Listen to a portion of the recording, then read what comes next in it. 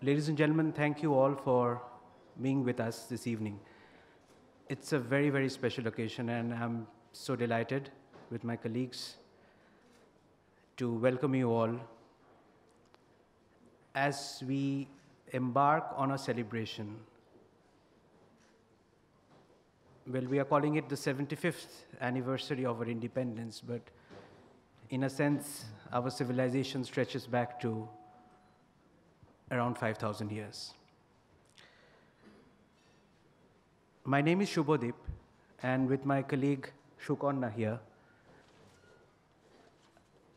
we will take you through the first phase of the evening, and then we will have some interesting turns of the event, which we shall, which you shall witness. So without further ado, I'll give you a little bit of a background as to, what we thought we should be bringing to you today and celebrate with all of you. In the year 1901, a poet in his late 30s published a poem called Prarthana, which came out in a magazine, in a journal called Noibeddo. And 12 years later, when he was awarded the Nobel Prize for Literature, the same poet, he translated that poem, which came out as poem number 35 in the anthology of his works, Gitanjali. And the translated version, he himself translated the poem, and the translated version was called An Indian Dream, An Indian Prayer, I'm sorry. And in Bengali, in the Bengali version, he sort of talked about India as a nation. And in the English translation version, which you all know of, it's more commonly known as Where the Mind is Without Fear and the Head is Held High. He finishes that poem with the phrase, "Into that heaven of freedom, my father, let my country awake."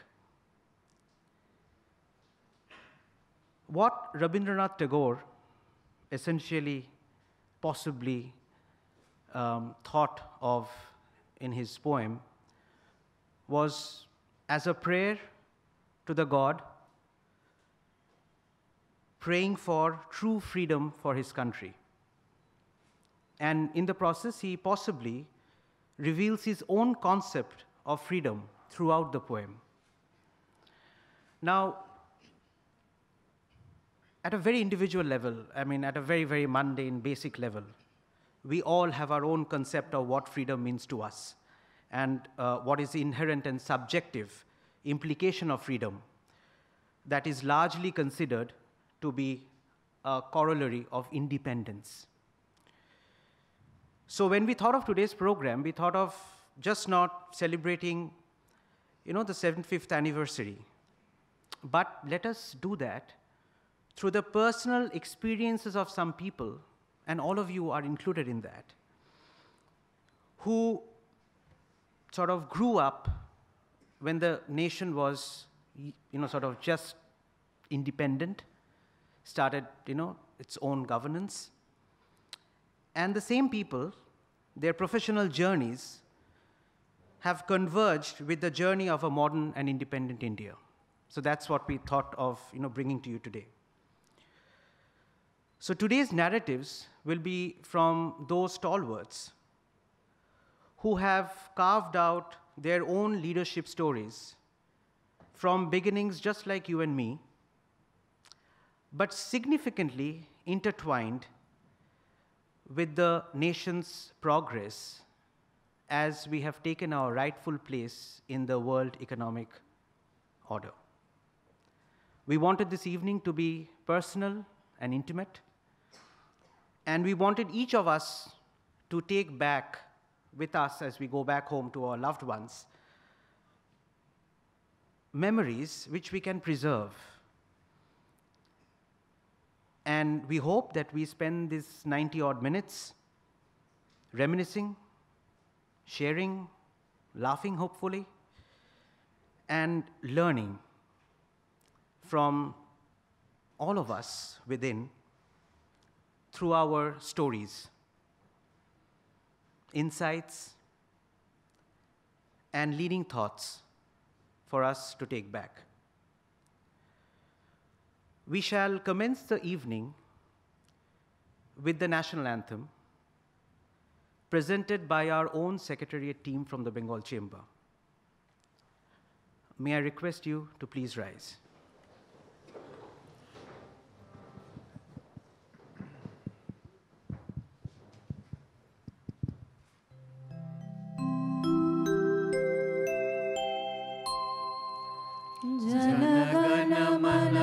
जनगणमनयधिनायक जय हे भारत भाग्य विधाता पंजाब सिंध गुजरात मराठा द्राविड़ उत्कल बंगा विंध्य हिमाचल यमुना गंगा उच्छल जलधि तरंगा तव शुभ नामे जागे तव शुभ आशीष मागे गाहे तव जय गाथा जनगण मंगलदायक जय हे भारत भाग्य विधाता जय हे जय हे जय हे जय जय जय जय हे।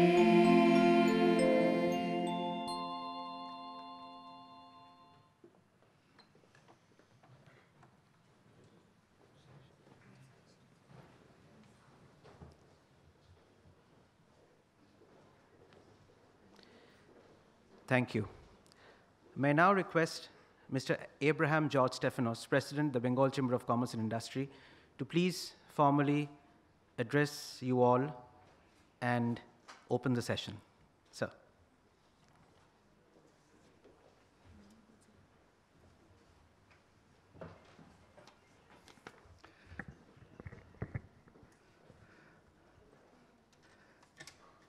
Ladies and gentlemen, good evening. And thank you all for joining us today and making this occasion even more special for us.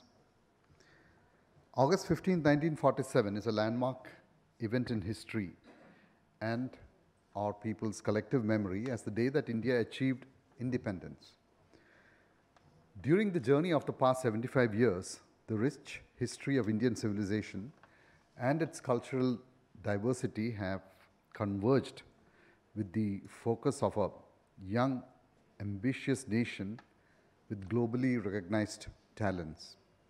India is now a brand of shared future and opportunities for achievement, progress, and prosperity for its billion-plus citizens, making her a notable power to appreciate and collaborate with. The World Economic Forum had reported that India is one of the fastest growing economies in the world. By 2030, it is on course to witness a 4x growth in consumer spend. It will remain one of the youngest nations on the planet and will be home to more than 1 billion internet users. The new Indian consumer will be richer and more willing to spend with very specific preferences. It also says that India presents a host of exciting business opportunities in the next decade. As we can all see, our indigenous products are emerging as solutions for various needs globally. This in itself provides a basket of opportunities which can be harnessed by the very talented population that we have. As Swami Vivekananda said, this is the ancient land where wisdom made its home before it went to any other country. India, as a country with this legacy of knowledge, has the potential to be a global knowledge hub. With its youthful population and thriving information and communication technology industry, India can become a leading knowledge-driven economy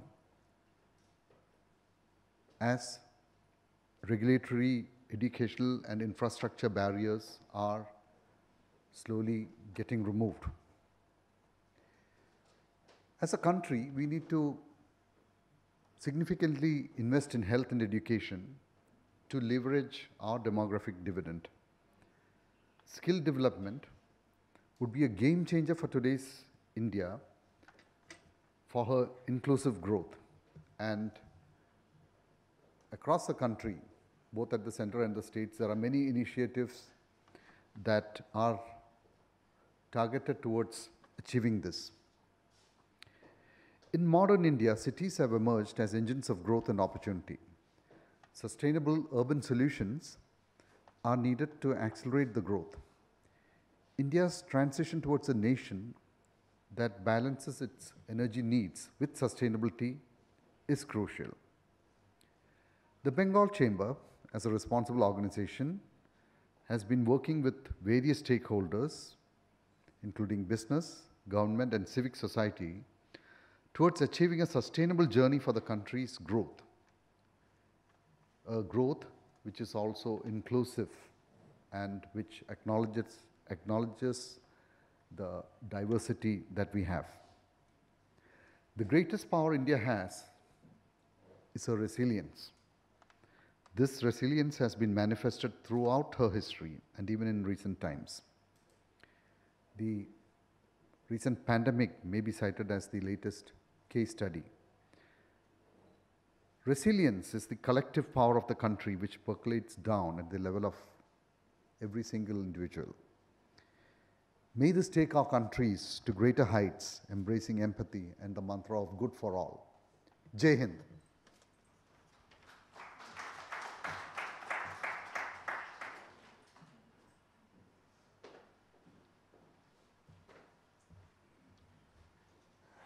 Thank you, sir. We shall move on to the next phase of the program immediately with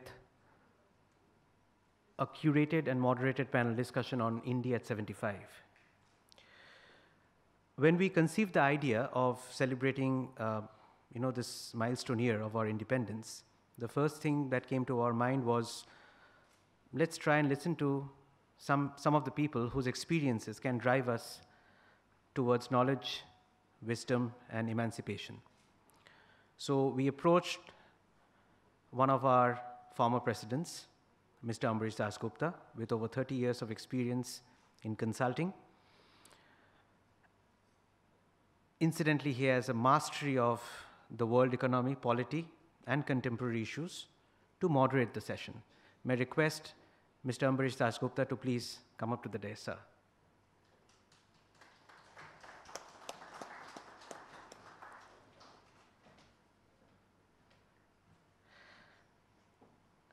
Our next two panelists are again two former presidents of the Bengal Chamber, Mr. Alok Mukherjee and Mr. Indrajit Sen, both of whom are perhaps two of the senior-most former presidents of the Chamber who had started their career when young India was truly young in every sense.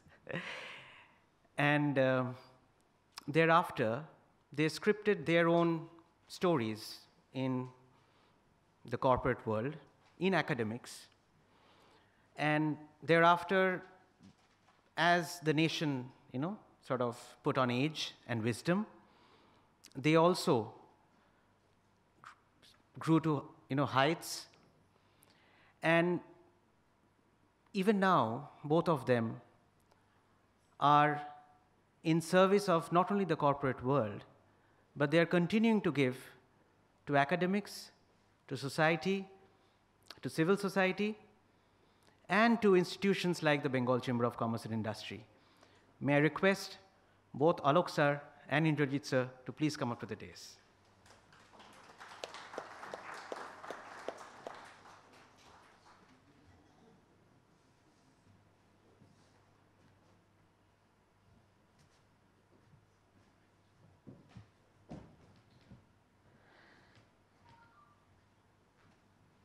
Our final panelist is someone who, you know, did something absolutely amazing. He joined Coal India Limited as a management trainee in the early 70s and rose to become its chairman and scripting one of the largest ever corporate IPOs the world has ever seen. Mr. Partha S. Bhattacharya, again, a former senior vice president of the Bengal Chamber of Commerce and Industry, who is mentoring and leading all our initiatives in the area of mining, metallurgy, sustainability, energy, you name it. Sir.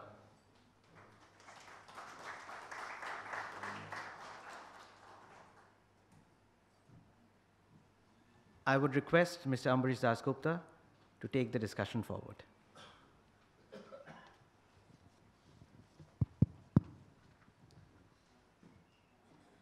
Good evening, ladies and gentlemen. My very humble greetings to the dignitaries on the stage, my panelists, to Alapunda, and to all others, particularly also to the very respected consul generals who are out here. I thank you, Shubhadeep and BCCI, to allow me to do the moderation of this session, though I really know not how much justice I will really be able to do this. But I've thought that rather than really getting into very scholarly dissection of whether India actually has achieved all the parameters which one would consider a free country should be having in the economy, in the freeness, in the inclusivity, in the secularism, in all other aspects. We would rather keep it more as an anecdotal stories from the three very respected senior gentlemen, two of whom are fortunate to have been born before independence, and one of the three is fortunate enough to be an ancestor to a very famous freedom fighter. So they have a history, all of them in their own lives, which we can relate to the pre and the post-independence time. And therefore we will keep it more as a kind of stories of their lives. But just few of the things which we would really like to pick up and answer, and maybe deliberate, and maybe after this Alapunda also is coming. So definitely everybody knows here the speech that our first Prime Minister, Mr. Jawaharlal Nehru, gave on that 14th August night. So the one particular word, I've never been able to really understand what he exactly meant by that, and whether that has been achieved or not. He mentioned at the stroke of the midnight hour, which we all know, when the world sleeps, India will awake to life and freedom. Freedom, of course, yes, we were coming out of the colonialism. But what he exactly meant by India will awake to life, and whether we have actually got that life, what he meant during that time, and what exactly were the ingredients to the life which he had in his mind, is the one definitely that we would like to have some kinds of deliberation on. He also mentioned in the para 2 of his speech, the last line, and that's a famous speech, everyone I'm sure will be remembering that. The past is over, and it is the future that beckons us now. And what exactly he meant by the future. And when we are here now on the 75th year, 25 years away from the 100th, are we again in a position to say that the past is over and the future is beckoning us now? So will there be a much difference between what we have traversed and what we will be traversing? It also had an interesting statement, which of course we will be discussing. It means the ending of poverty and ignorance and disease and inequality of the opportunity. How much have we really been able to achieve that? So we'll get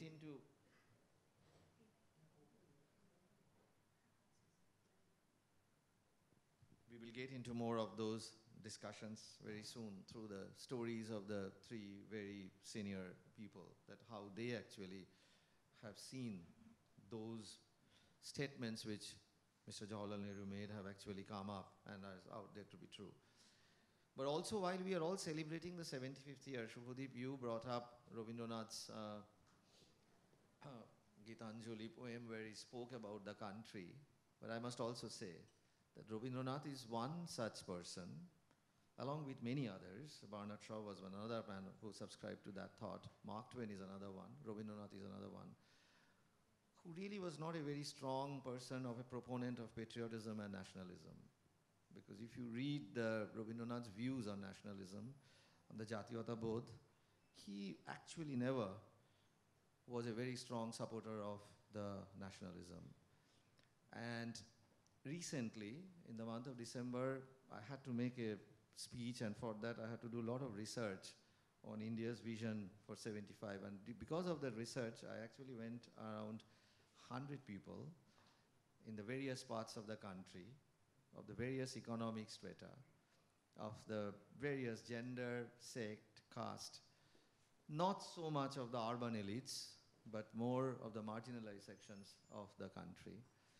And I tried to get from them their definition of independence. And I wanted to get from them how they are planning to celebrate. It was in December, so in the upcoming August, which is today, the Indian ensuing 75th year of independence. In addition to that, I also had to carry out a strong research of the leaders' views, the past and the present, starting from Roosevelt to Martin Luther King to Gandhiji to many other leaders, their views about independence and how they would like to view or give a view to his country or any country. Let me just place the two outputs of the two researches here. The first one, which is not from so much of an educated but more from marginalized section of the country, I figured out that more I am traversing down the economic slope of the country, the concept of the country is gradually disappearing. As I'm traversing up to the economic slope, I'm feeling that the country exists more there, more in the urban elites, more in the chambers, more in the, but as I was moving down, say for example, I spend a lot of time with the Birbhum Shautals because I do that also down south also. To them I didn't find a major concept of anything changing in their life with the freedom coming in, or what exactly is India and what their dream and their vision should be about India, because they had a little bit of dream about their own life. Not a dream also, just some kinds of a solution to their problem, not exactly a dream. And India, there was nothing kind of an connectedness. And as we traversed from state to state, because of the research, I figured out that the connectedness of any common single thread was very much lacking. That what exactly did they mean? And their vision was extremely myopic about an independence of the country. Keeping that aside, if we come to the other part, which is when I'm researching on the very important leaders, the political leaders of the world, about their view of the country, I could see that 20 to 25 words could describe at least 100 such leaders' views about the country. Like it has to be liberal, free, secular, technologically advanced, independent, all such things, 20 to 25 words, spiritual. But there were only one lady, and because I come from Ramakrishna Mission, I do sometimes have to go to that lady to figure out that what she also has been thinking in that time about India as a country or as an independence. I did not see a single utterance of the word India in any of the things that she was actually talking about as the future. I could only see one word, that was humanism. So there was only one word that was also come through Sharadama as well as through the Rabindranath, that much beyond the nationalism was the concept of the humanism. And the humanism should be the one single thread that should be the connectedness between every person in the country, or even if that goes outside the country and the world. So we really have to figure out a balancing between the humanism and the nationalism as we come to this 75th year and see that when we are dreaming of an India, how connected in the entire 140 crores of this Indian population is with one single thought, and what could be that single thought, and how am I really going to figure out that even if I traverse down the economic slope of the country, the concept of the country is not diminishing as we come down. But today, while we are in the chambers, I think our main discussion should be very much around the prosperity of the industry, the trade and the commerce, not really moving into the social, philosophical, or the other aspects of the freedom. And I would like to start with Olugda, one of the very senior presidents of the chamber. And Olugda had some experience as I was talking to him. I mean, he was pretty young. He was 8, 9 years old at the time when independence came in, but he had some memories of that 14th August that evening, because we spoke at the beginning about Jawaharlal Nehru's speech. So what happened in that evening? And when we saw whatever is seen from that time, and what changes is he now seeing in terms of the speech that he made, and in terms of the other points also, which I thought that we may get some direction from Olugda also.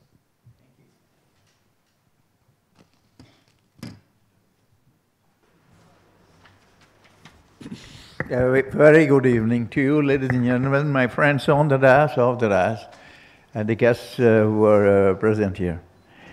It's a pleasure to be able to address you a few words on, well, Tryst, titled Tryst with Destiny.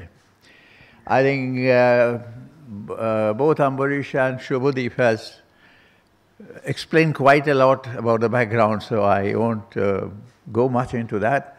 And one thing we have been discussing, we are told that we won't talk about history very much. We have a very great historian in front of us, and we'll hear from him later on.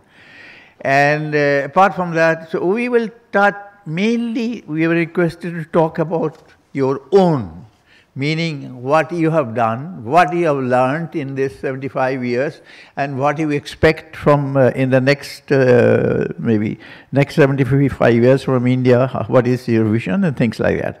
So we will do just that. I am, as I have been already told by Ambarish, a pre-independence child. I am not a child anymore, sure, but I can still call myself pre-independence child. Let's go to a date, 14th of August 1947. 14th, not 15th. The place was not Calcutta, Red Fort, nothing like that. It was a small town called Dinajpur, which is now in Bangladesh, used to be in India, and then in Pakistan, and now in Bangladesh. 14th of August, I was very small, of course, and I was always shooed away from serious discussions in the family. So, but I felt there's some discussion, something serious is going on for it. So they tried to shoo me away for discussion, but I somehow slipped back. And I understand that there's a lot of some rumor mongering, troublemakers making trouble, sort of bringing in dark clouds for tomorrow. Yes, tomorrow there will be a celebration, but there will be something else also. We actually, I did a very silly thing because I thought that we have to defend ourselves. I was very small, maybe class 3 or 4, I don't remember. So what I did in a middle class family, what weapons you have? You have this moti, you do cut the vegetables or fish. You have that kite-like thing, da, and maybe some kitchen knives and some lathis. So I got them all together and put it in one place. So my mother was looking for some of them, and they said, "Why is it? It was here." So then I very truthfully said, I gathered them together and they are here. He said, "Why? Have you gone mad?" I said, "No, but you see, the whole point is that we must have some arms for if we have problem tomorrow." And she didn't say anything, looked at me and did like this, and then took away whatever he wanted to take away. Came the next day, 15th of August. Why I'm saying all this, because this is my first lesson in leadership. At that time, I didn't even know what is leadership. I couldn't even spell it. But later on, I realized that. We had a district magistrate in the district town. His name, I think, was Torab Ali, 6.5 feet tall, Pathan, very healthy, very fair complexion, almost red. And he was trying to learn Bengali at that time also. So they had a big meeting, they had a big field in Dinajpur. They said in undivided Bengal, that was supposed to be next to Gadarmat only. Anyway, so next day the meeting was held. And after the meeting, he used to ride a lot. That time the ICS officers used to ride a lot, not only going by motor cars. Anyway, so he went up and said to everyone that, look, I have heard rumors. But I can tell you that I am prepared for anything bad. I hope I won't have to use the huge police force that I have brought. I hope you don't have to do anything. Please be peaceful. This is a day of celebration and peace. All right. Then the prayers are said, speeches are made. All that we didn't see. We are never allowed to even go out of the house. So we heard it from people who went there later. So the procession started, and the procession came in front of near our house. I was kept within the house, but I slipped away to go out. Then very near our house, there was a small stationery shop, and there was a small flag up there. Even the owner didn't know that the flag is there, Congress flag, old Congress flag with charka and all that. So someone noticed it, some troublemaker took it and put it and brought it to the ground, dropped it to the ground like this. This chap, Torabali, I don't know where he was somewhere following the procession, but came immediately with prison vans, put those 4 or 5 people on the ground, put the flag up wherever it was, saluted it, and then said, oh, carry on. After that, we lived in for 4 months before my father he was a gazetted officer of undivided Bengal. So before we were transferred, 4 months, there's nothing, no trouble, no violence anywhere. I think that is the first lesson of leadership that I took from this gentleman. After that, of course, we went to school, and then to college, and then engineering college. You see, how things have changed.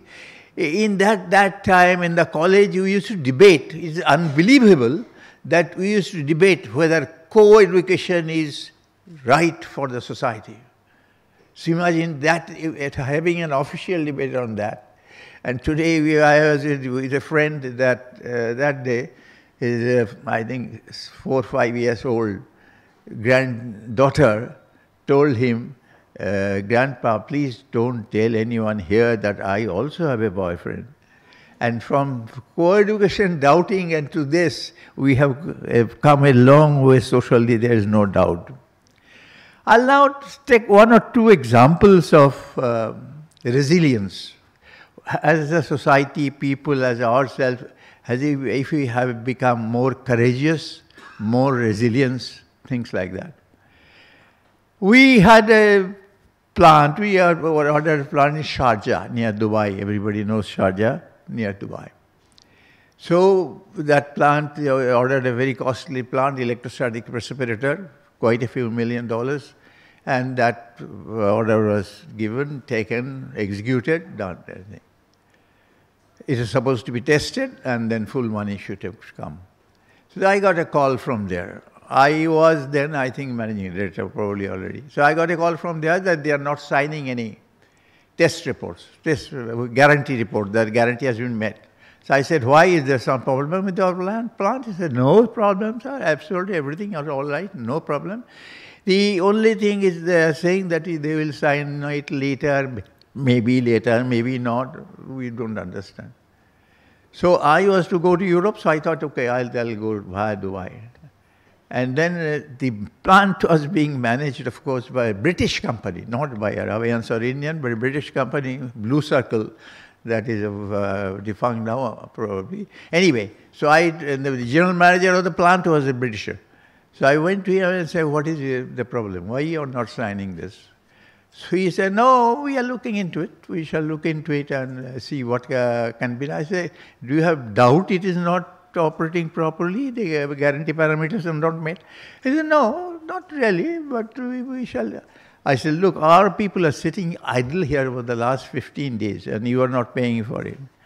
So I will, his name was Ward, I think, Mr. Ward, I'll give you 15 days.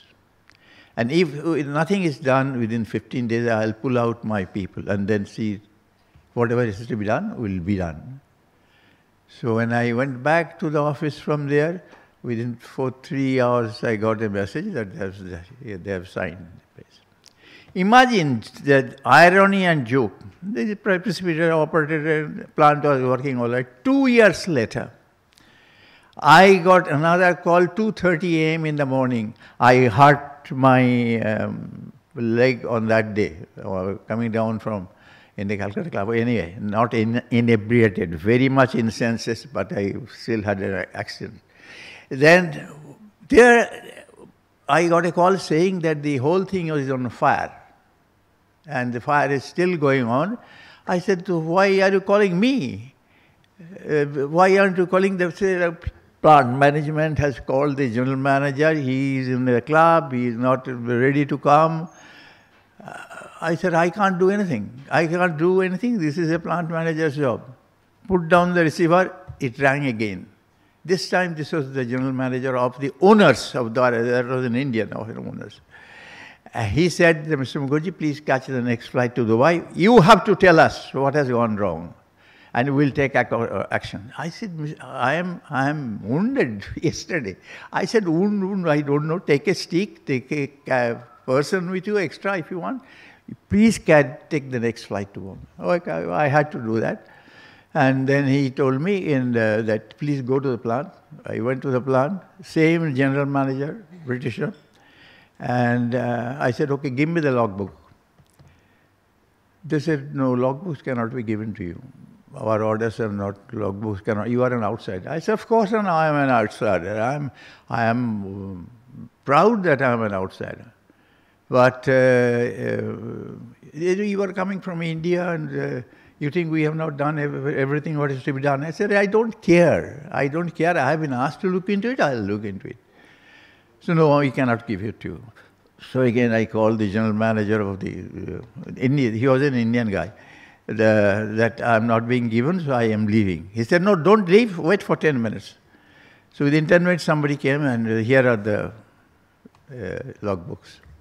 So I won't go into the technicalities of the whole thing. The whole thing was, the problem was in the kiln burning, and it was complete neglect. And neglect, the operators continuously reported that something is wrong, unburnt oil is coming, it should be stopped. The general manager said, no, it cannot be stopped. No, I'll take the risk.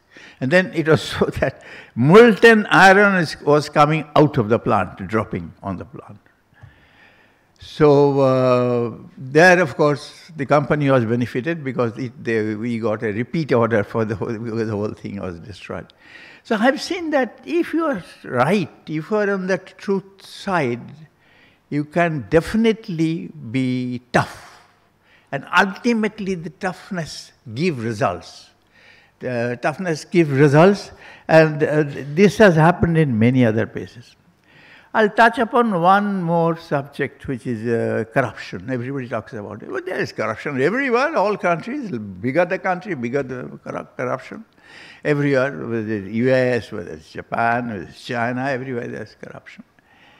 But we are now talking about our country. The feeling that it doesn't pay to be with honest work. Would you accept it, or would you like to challenge it or change it?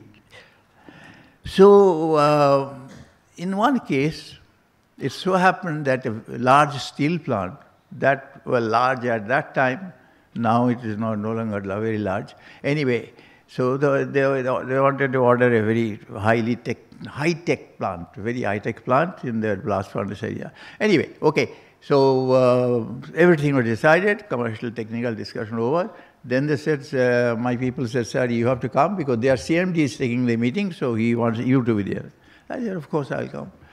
We came, we had a lot of talks, technical, commercial matters, all finalized, everything done. So, and then suddenly the CMD said to our people, the gentlemen, can you please go and wait outside? All his men were there. I have to speak to Mr. Mukherjee alone. So everybody went out, and I looked at him, said, yes. He said, Mr. Mukherjee, now you are going to get a good order, and we are going to get a good plan. But what is in it for me? So I didn't understand exactly. I said, you have a good plan to show everybody in this country. Yours is the second plant like this. He said, no, that's for the company, but what is that for me? Then the penny dropped. Then I understood what his meaning. But I told him, I don't understand what you are saying.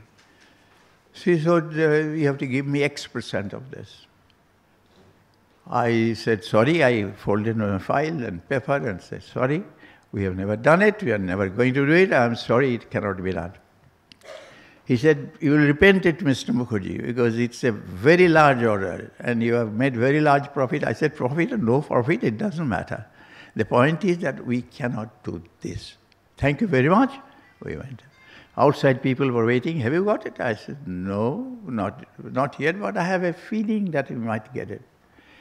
After 1 month, we got that order. Another exactly same thing happened very briefly.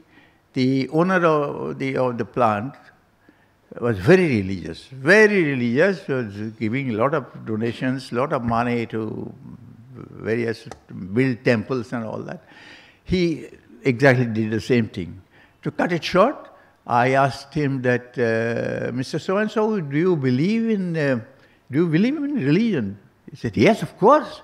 I spend so much money in religion, you know. Do you believe in God? He said, of course I believe in God. What are you talking? I said, if you believe in God, if you respect Him, do you want to give Him black money or white money? For a few seconds, I was very scared that he will have a stroke right on there. His whole face became red. Anyway, so we didn't, of course, get that order. I will end there are people who could come with other ideas that I have learned one lesson in my life in leadership, which I always say that whether you are a leader, social, political, corporate, whether doesn't matter. But a person who wants to lead the orchestra must turn his back to the audience, whether you like it or not. On top of that, I have seen, we have taken over 6 companies and made it profitable. A number of big companies making boilers next to BHL only. And when I went there, I said, persistence has no replacement. When I went there, they told me, "Aap to bachcha hai," in ABL, Durgapur. "Aap to bachcha hai." ABB bought it. I was in ABB. "Aap to bachcha hai. Aap dekhiye idhar ek aadmi ko aap hatane nahi sakega." I said, "Then all of us will go down." He said, "Doesn't matter. We'll go down. But I am giving you a challenge. You just make one man take your VRS." Total strength was 5,500. The plant needed at best 1,500 or 2,000. It was the Government of India plant, closed for quite some time. So it took me 6 months to convert that challenge into the opportunity. And there was a gate meeting, and they said that, well, this company is going to offer VRS. So from the union, we are advising you to take it if you have no other problem. Okay, with the permission to conclude, I will read the 2 lines of what Nehru said and my comments on it.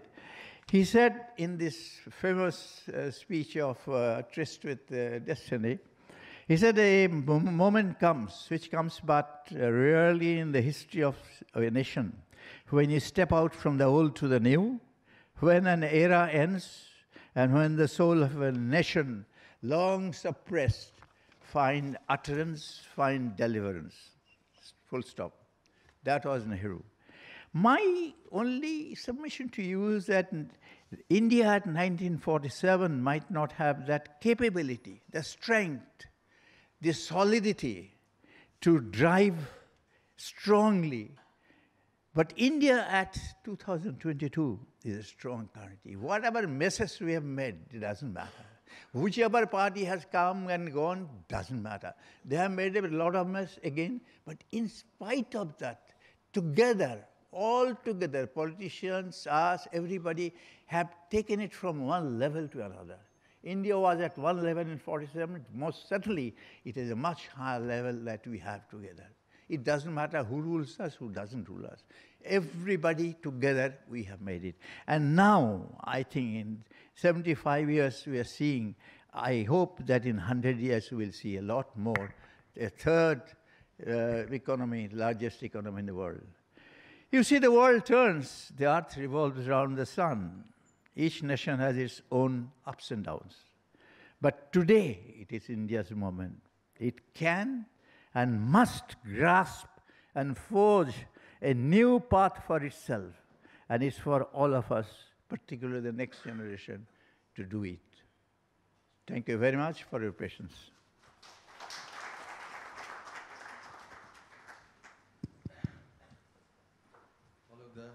Thank you very much. It was really a good traversing down the history and going back to that evening of 14th August 1947. But interesting that you were actually preparing yourself to welcome the independence with Da, Kurul, Kodal. So that's very interesting. So when you were dreading independence or... But the one takeaway from your speech is, I mean, of course, you established that through your corporate handling, but we can go beyond the corporate, and one takeaway from your speech is that a fearlessness. You felt that the leadership should always be accentuated or decked with fearlessness. And if we take it beyond the corporate, we also therefore have to see that India, as it goes from the 75th to the 100th year, whether that fearlessness, which is an environment, should be fostering a fearlessness in every sphere of life, whether we have really been able to achieve that, or whether we need to do something more to get into that state of fearlessness, which is so true. Because I think Roosevelt once said that fear is the only fear that Americans should have. And this has also been always been echoed by Swamiji also, that how important the fearlessness is. But we also definitely need to see that whether an environment of that has really been created here and whether we will be able to create that environment. We'll come back to you on that again. But the one point I'm very interested to discuss with you once when we have gone through the first round is, you were born in an undivided Bengal. That's right. Today we are divided, and today the both sides have a lot of similarity also. Now, had we been still undivided, or can we still create an environment of a non-division between Bengal and Bangladesh and have a much bigger prosperity in combined trade and economy through the establishment of much more business linkages and all other kinds of linkages? Is a topic that possibly will come back in our discussion again, that from the 75th to the 100th year of journey, whether that could be one that we can, of course, politically we will stay separated out, but economically and trade-wise, can that undivided Bengal be again brought back? With this now I will move to Partha Babu. Partha Babu have two very interesting aspects which we would like to cover. One, Partha Babu's father was a freedom fighter, and therefore Partha Babu has a lot of stories possibly from his father. When his father was actually fighting for the freedom of the nation, what was his vision about the India? What triggered him? What motivated him to fight for the India? Of course, that one motivation cannot be just to extricate India from the hands of the Britishers, but thereafter he definitely had a vision for an independent India. And what was that vision? And the second thing, which is more important, which is through Partha Babu's own life, he actually has been through and through in a public sector, where he also moved up to be the chairman at a very young age. And this concept of this public sector in the core areas, steel, coal, oil, created or floated by Jawaharlal Nehru at one point in time. And thereafter, the Indian economy has traversed a lot of things, the public sector, the core areas, agrarian economy, then the license Raj, then the liberalization, then the digitalization, the service sector, IT. India has traversed through a lot of such economic, I should say, various kinds of movements. The governance style also has changed from the public sector to the private sector. And from Partho Babu, we would like to hear that these changes, how that has affected Indian economy and what he feels as the governance style. That was yesterday and which is today, and that should be for tomorrow.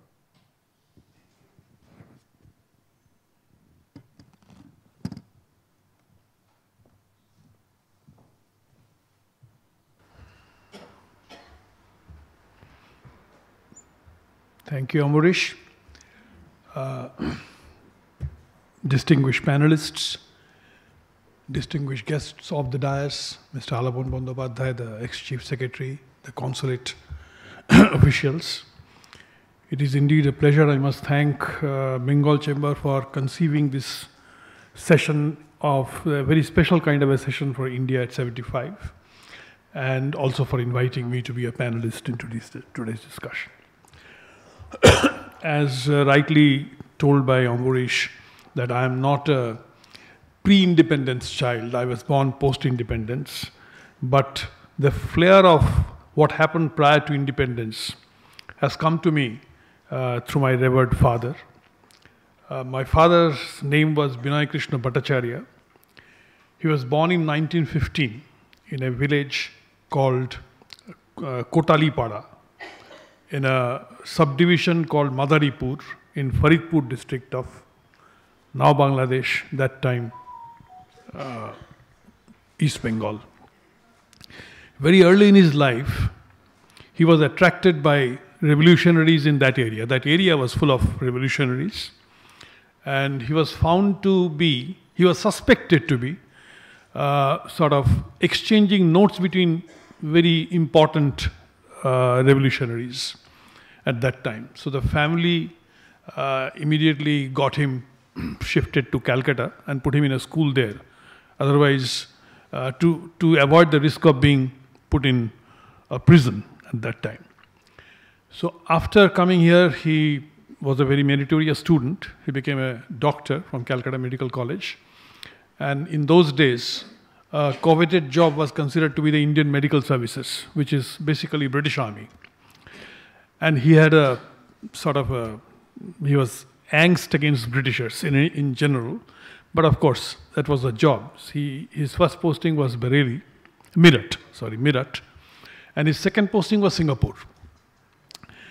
So Singapore was bombed by the Japanese, and Singapore fell to the Japanese, and he was taken a POW, prisoner of war, by the Japanese forces. The family got a communication from the British government, from the then government, that Captain Bhattacharya is missing and suspected dead. So there was quite a bit of commotion in the family. He was the third child. But after some time, maybe after a year after that, there was a sort of a small slots given to every officer who was captured and who became a POW to speak from Radio Tokyo. And somebody in Calcutta heard him, so they were sort of happy that he's alive. From there, he joined the Indian National Army. He came to Burma-Arakan border. And in that frame of things, in INA, it is not that the doctors will do only a doctor's job. They were supposed to be in the war field as well. So I come to a couple of small anecdotes. In one of the instances, he was sent to lead a team for planting mines in the railway track, so that the rail coming from with the British Army gets exploded. And he did that for about 15-20 days, came back to the hospital. He was in charge of a ward at that time. And the day he came, the very next day, there was a visit of Subhash Chandra Bose, Netaji, into that hospital. He came to the ward, looked at my father and said that you seem to have slimmed down. I mean, that was the kind of memory that Subhash Bose used to have, and he used to know people by name, by face, and all that. So then the commanding officer of the hospital, he explained that he was on this kind of a duty. So when he went for ward inspection, he had a particular format. I'm talking about Netaji. He will move from one end of the ward to the other end and then shout at the top of the voice, "Kisi ka koi shikayat hai? Anybody has any complaints?" And if there is a complaint from a patient, that particular doctor starts shivering. So that's exactly, unfortunately, what happened. He asked and somebody raised his hand.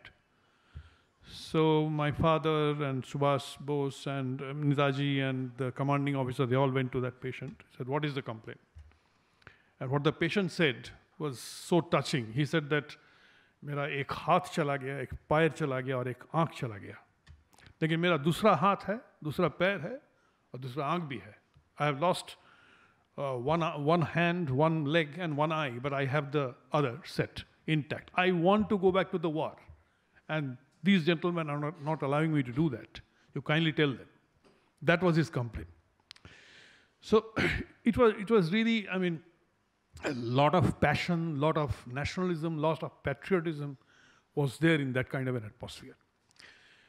Another occasion, it's also a very interesting occasion. I mean, Netaji had a principle that people should be taking protein at the cheapest price. So therefore, both pork and beef were part of the menu. I mean, they had to take both of them. So it was going on smoothly. But on this part of the country, East Bengal, West Bengal, some tensions had started. And you know, that also had some effect. So maybe the menu was more loaded towards one of these varieties and therefore there was some clutter coming up.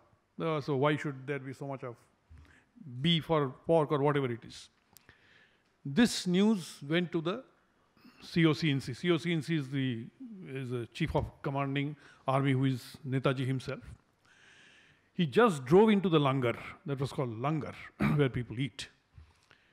He walked from one end to the other, came back to the center, and just uttered one sentence, that gulam ka aur koi jaat nahi hota, wo gulam hai.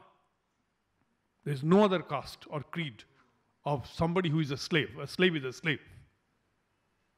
And he left the place. Thereafter, there has been no problem as long as the INA was there. I mean, that was his kind of control over the people. So my father was captured in the Arakans and taken to Red Fort. He was one of the officers who was tried in the Red Fort. And ultimately, in 1946, after the movement done by Mahatma Gandhi, he came back. And after a few years, he again rejoined Indian Army.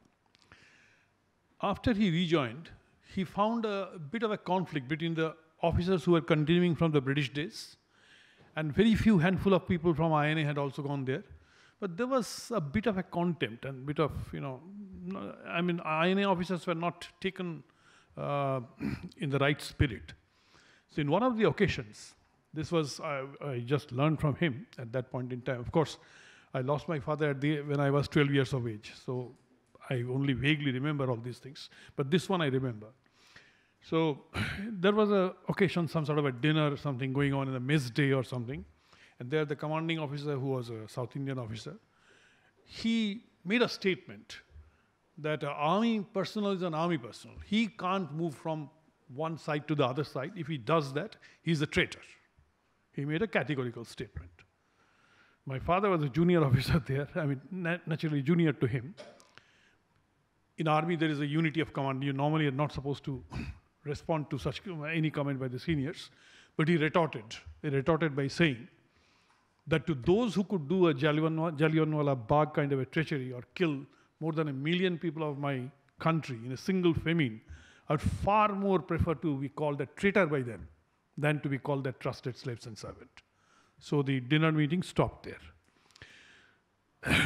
He resigned from the army sometime in 1955. There was some problem there, and the resignation got accepted much later, sometime in 1960. But soon after, he was called back because of the Portugal War. And then there was Chinese War. He was in Ladakh for a while. There he suffered a heart attack. He had a second attack, and he died in 1963. So that's what. Now, coming to the impact that all this had on me, I can say I learned two things. One is to be fearless, again, and to take situations as they come with the best spirit. I was not a very good student. During my father's, when he was alive, I was only good in history, and that's again because of his contribution. He used to teach me quite contrary things than what is prescribed in the textbook. And he used to ensure that I write that in the examination. It was some class 8, class 9 that time. And in one case, this was your black hole tragedy here. So whatever was written in the book, he said, this is all wrong. He told me something, I wrote that, and I was called in the principal's room because it was a convent school. The history professor was an Englishman. Fortunately, the principal was an Irishman, so I got saved. So that's how it was. It went on happening. We came back to Calcutta after his death, and the standard of life had a drastic fall because army life is good, and here it was just a one room kind of place where we started our journey. I was not a good student, but I had the urge that I have to do something different. And in 2 years' time, from being a poor scorer in maths, physics, etc., I cracked IIT. So which showed that things can be done. I got a little bit of internal confidence. Though I didn't study in IIT, I came back, did my BSc, joined a bank, did my MSc, continued in the bank, and became a bank officer. Then I realized that this is not the job meant for me. I mean, that same urge, that this is not challenging enough. There is no challenge. At that time, there were 2 companies which were accepting graduate trainees or management trainees. One was Coal India, the other was ONGC. ONGC was for scientists. Coal India was for management training. I cracked both the exams, went to Delhi for ONGC. I was more interested in ONGC because that was scientist and I was a physicist. So I was thinking that is a more appropriate thing. But then they wanted a particular specialization. They wanted specialization in electronics. I was not having that. I specialized in solid-state physics. So they said, go to that room, collect your reimbursement of train fare and go back. No interview. So that's how it happened. Coal India I got through. I joined Coal India. So it was quite a decision to leave a confirmed good bank officer's job and join as a management trainee in a company like Coal India, which was just under creation at that time. I mean, it was just developing. Things were not very clear where the posting would be, if it is in a coal field, what kind of life will be there. I have to leave my mother alone. So all these problems were there, but I thought that this is worth it. Let's take it head on. Fortunately, that clicked. The whole journey in Coal India has been very, very eventful, and I think I could meet up with all the kind of challenges. I'd like to describe just 1 or 2 challenges in Coal India. I rose fast enough. I never missed a promotion. So I became the CMD of a dreaded company called Bharat Coking Coal Limited, many of you may be aware of. A company which never made profits right from its birth. It was perennially loss-making, mafia infested. There's a lot of mafia around, and a very difficult company to work for. I remember I fell out with the local MP. There was a big problem. In fact, when the MP, in 2004, after the elections, the MP who came, he was a Congress MP. Earlier, it was a BJP lady who was the MP there. And this person was not based in Dhanbad. He was based from Palamau. And I had to come to Calcutta for a surgery of my wife. So during that period, about 10 days, there was nobody to greet him or send him some flowers and bouquets and all that. So when I came back, I called him up. He said, "कि आप तो 10 दिन लगा दिया बधाई देने में, तो आपसे हम क्या उम्मीद करेंगे? आप हमको एक बढ़िया quarter दे दीजिए. Give me a big quarter." And I found that there is no rule in the company's books to allow a quarter for an MP. So I told him straight away that this is something I can't do. But then I'll not allow you to exist here. Fine, very fine. I mean, you are the ruling party in the government, so if you can get me a job elsewhere, I mean, government will not sack me, so it will be fine. So that fight continued. One of the means, I was sure that I will try and get this company revived.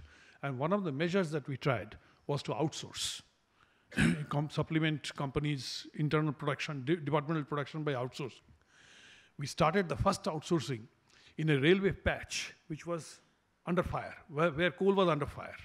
So we took out the railway lines, tendered it, and gave the order to somebody. when the work started, this person straight away went there and stopped the work. At that time, the coal ministry was with the Prime Minister. So, and Prime Minister convened a meeting of all the CMDs in his residence. I still remember the date. It was a Sunday, 31st of October, 2004. So then I told him that this is the kind of extra coal that I can produce, and it was all high quality metallurgical coal, very rare in this country, all imported. I said, what is the problem? I said, this is the problem that the MP is creating. He said, okay, I will talk to him. Let us see, sort it out. Nothing got sorted out. Only thing that happened was the fire came up. Fire was visible over a stretch of 1 kilometer. So I made a news. I used to have 3 or 4 media guys with me. I made a news, ये राज्य का कोयला जल के राख हो रहा है. नेता काम नहीं करने देता है. ये राज्य का कैसा development होगा, you know. I'm sorry, I'm talking in Hindi, maybe some of you may have a problem. I mean, I can't really quickly translate that. So once that was said, he called me up and said, politics kar rahe, you're doing politics. I said, no, but I'm feeling quite bad about it, that this coal is burning and we don't have money, this company is in dire needs, we can't pay salaries, this is the kind of problem that's happening, and you are not allowing it to work. So I said, aap yahan se jaiye, go away from here, don't stay here. So I said, fine. There was a change in the government, in the ministry. Mr. Sibu Soren, who is a local leader of Jharkhand, he became the coal minister. Once he became the coal minister, immediately I took that opportunity and made a national news of the whole thing. The fire was more visible at that time. So he came running. And when he came running, I said, he said, what happened? I said, sir, you know what is there, but I can explain it to you. I don't know. I know everything. He asked his next person that pick up people from that village, and that village with bows and arrows, or maar ke bhaga dijiye. You drive them out. The MP was in Dhanbad on that day. He quickly boarded a train and came to Delhi and got admitted in AIIMS with a chest pain. And I didn't lose time that time. Immediately, within half an hour of his admission, I sent him a goodwill message, a get well message, and a bouquet. So no delay that time. He was furious. He wanted to stop it at any cost. So one place where he started his fight was a standing committee of parliament, of MPs in parliament. There he blasted me. I was supposed to attend that meeting. So we all went there. He blasted me. The chairman was Anant Kumar, BJP MP. He said, why are you doing this outsourcing? I said, I can't pay salaries to 100,000 people unless I do this. I have to produce more coal. Then he said, okay, sit down. I sat down. When he couldn't do anything there, he came back to Dhanbad every time and shouted at the top of his voice, "Band karenge, we have to stop it, and all that." So I felt a bit of a danger. I was a little worried about it. So what I did was, I used all the money that was being generated to meet the employee-related expenses. Employee salaries used to happen 28 days later. Salary due on first used to happen at the end of the month. So I brought it into shape every month, 5-6 days, like that. So employees were very happy. Then we collected some money, and there was a huge PF arrears, Provident Fund arrears. We give it to the Provident Fund authorities and ensure that gets a good coverage in the news, in the media, etc. So in 2004 he won. 2005 there were state assembly elections, and Dhanbad parliamentary constituency is actually 5 assembly segments, and he was sure of Congress winning every one of those. He lost in all the 5. When he lost in all the 5, then after about 3-4 days, I got a call from the gate, from the CISF people saying that he's trying to gate crash and come to your chamber with 200 people. I said, 200 people can't be accommodated, but let him come with 15-20. So he came and he simply said that I am told that you have managed something, done something. Your employees didn't vote for me. I took him aside into the ante room and told him that, well, I didn't do anything, but you did. You were criticizing the very program which was bringing light in their lives. So my 100,000 people had 300,000 votes, which you didn't get. And that's the reason for this. He went away with all his people, came back after 15 days, said, yes, you are right. Now I have to retrieve my status. What do I do? I said, that you decide. So then he said that, okay, there was a statue of Mahatma Gandhi in Dhanbad station, near the railway station. He said, that was broken long time back. I want to reinstall that. You have to be with me. And I mean, what form? He said, you build the podium and be with me on that day. I said, done. So we did that, and then we became friends. So this was one episode in it. Can I have another 2-3 minutes time? So that ultimately led me to the corner office in Coal India. I became chairman in October 2006. And the first thing that I noted is there's a problem of image.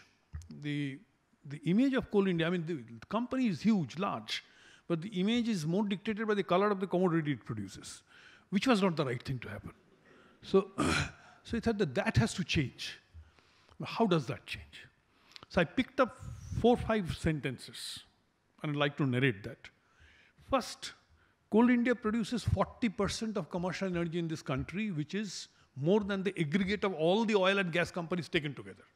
Now, nobody knew this. It was a revelation.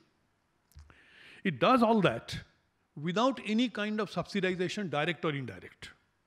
Number 2, it offers coal, delivers coal at a price which, compared to international prices of the same quality, is at least 50% cheaper. As if this is not enough, after doing all this, it manages to earn a profit operating margin of 25 to 30%, pays to government taxes and dividends to the tune of thousands of crores. So which is a company of comparable strategic relevance? So this was 4 or 5 bullets which was put in, this Air India had this, Indian Airlines had this magazine called Swagat. It was there in Swagat, in many places, started coming up. So that got a little bit of gave it a lot, some traction. We got Mini Ratna in 2007, got Navaratna in 2008, but with a condition, because Navaratna was given only to listed companies and Coal India was not listed. It was a nightmare to consider Coal India to be listed because of the kind of reputational problems it had. But the condition of Navaratna was that within 3 years you have to get listed. Now it happened in October 2008. I was to retire in February 2011. So I could jolly well leave it to my successor, but I thought that this is something I cannot leave it to. Normally, successor will be a mining engineer, which I am not. I am a finance guy.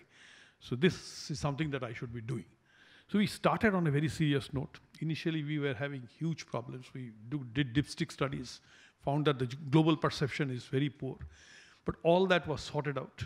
And when the announcement of IPO was made, fortunately, we had a fantastic finance minister at that time.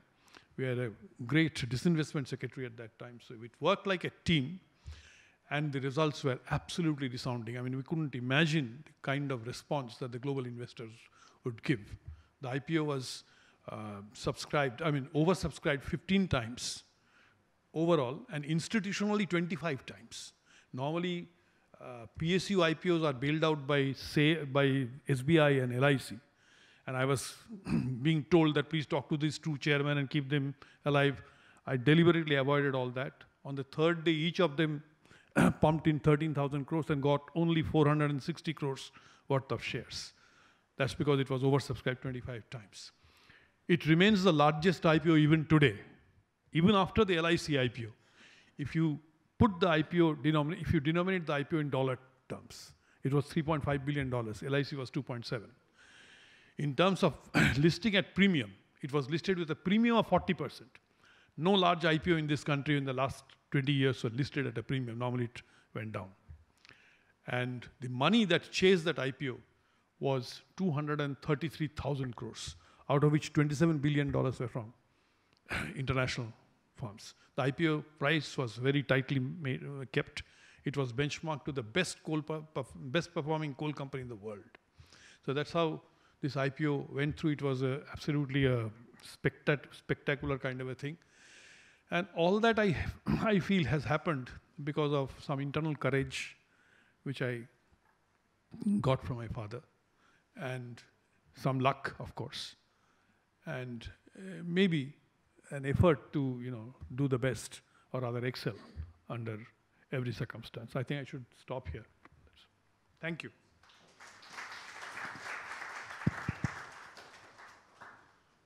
Thank you, Mr. Bhattacharya. We'll come back to you again, and possibly will not allow you to stop there. Really my homage to your 48-year-old father, who achieved or did so much in his 48-year life. Interestingly, I heard this story in much bigger detail from Parthoda about this Coal India IPO, and you wrote this in your book also, no? The coal, yeah. So, yeah. Yeah, so I have read that book also, The Coal is Gold. That's the name of the Coal.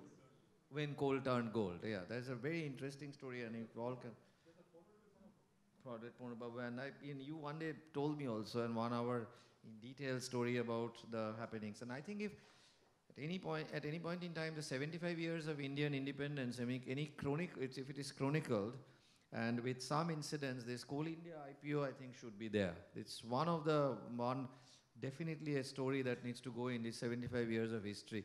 But I'll come back to you about the future progress of the other public sector's privatization.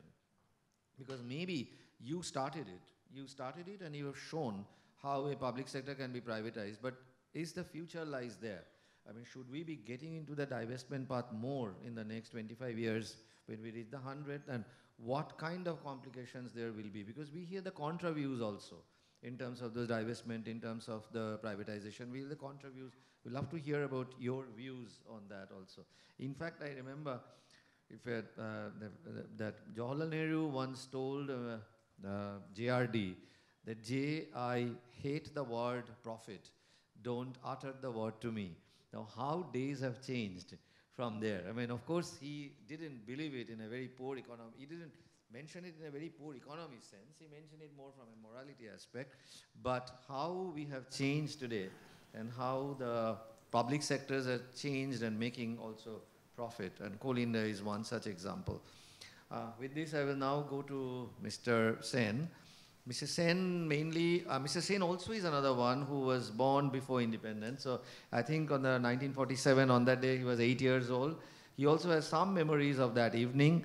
And Mr. Sen also has worked in multinationals. So therefore, he brings his experience on the change of the multinationals that he has seen, and a person of industrial management, and how education has changed in engineering, and what today's engineers are compared to the previous engineers, and what kind of engineers we should be having also to go to that 100th year.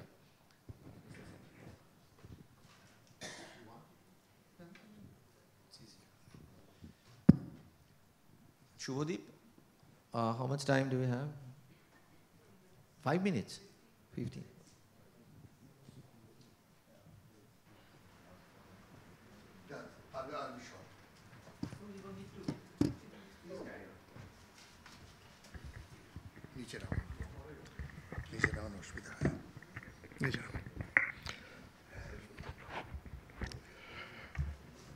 Ladies and gentlemen,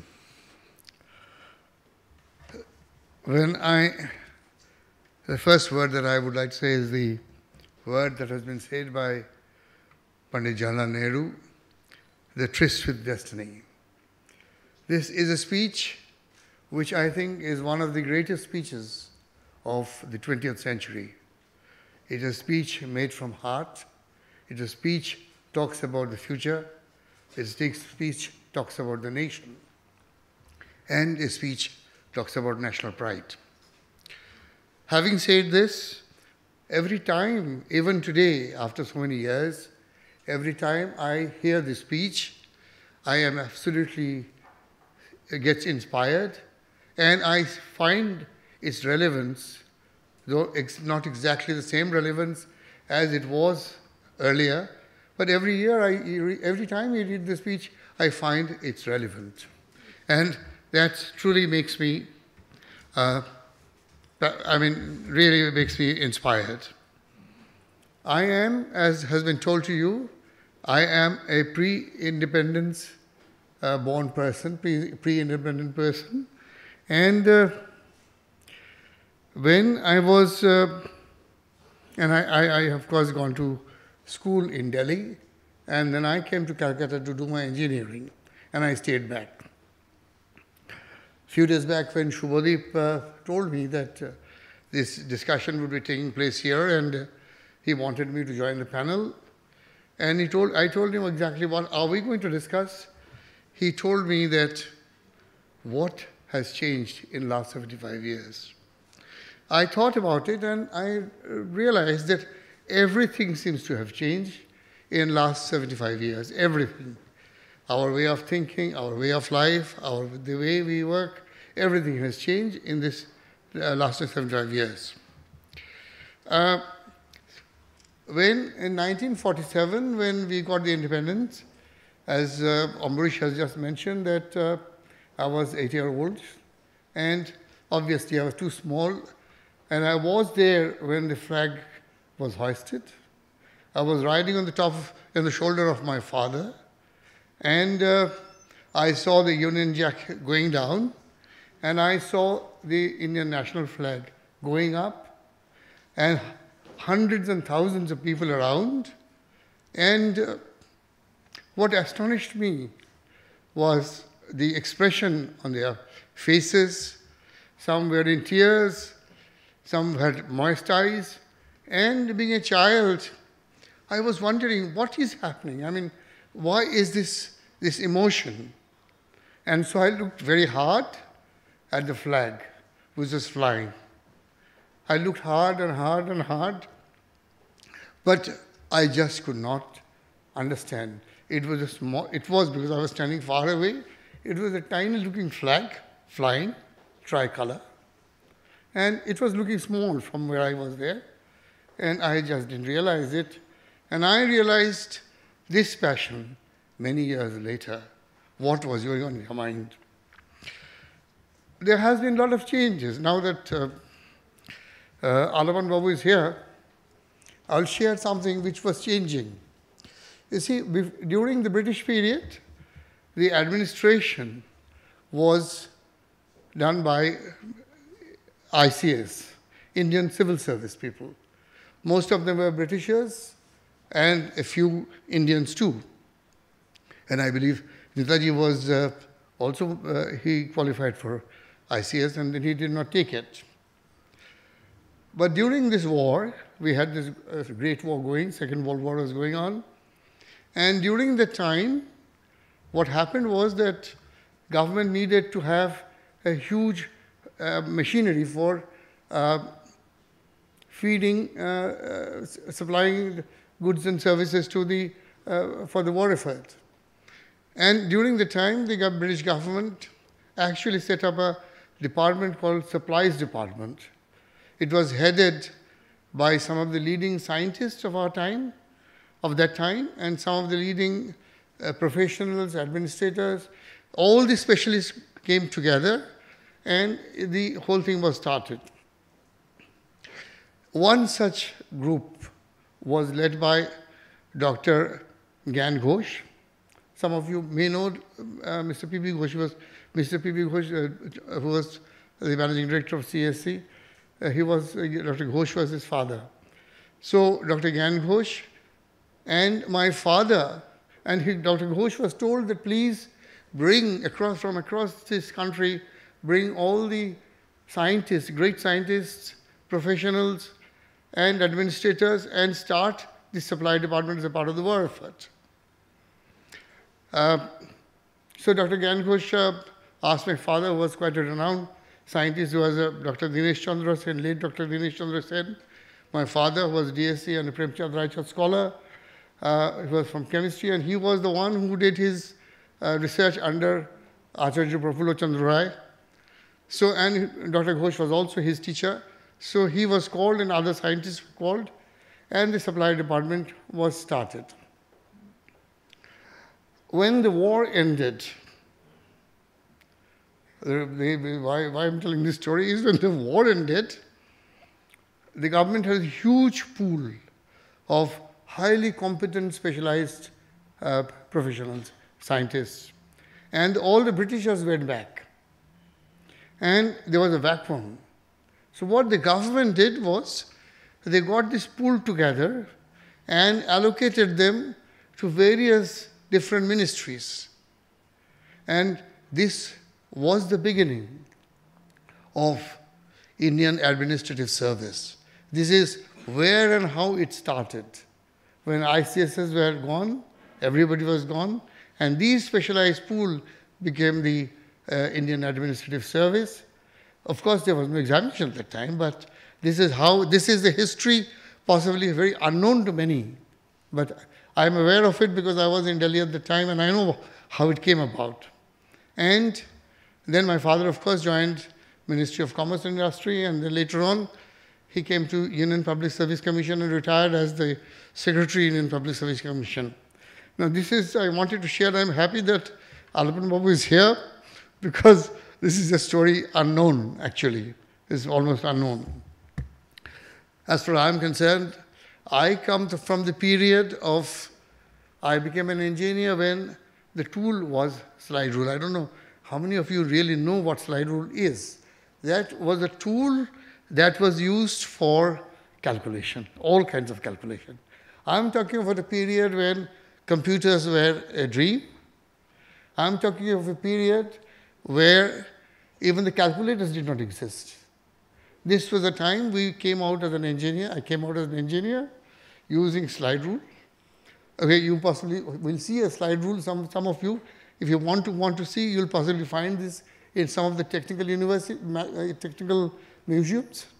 Of course, I have one in my house, a very old trunk. It's still there with me. I just couldn't throw it away. I just loved it.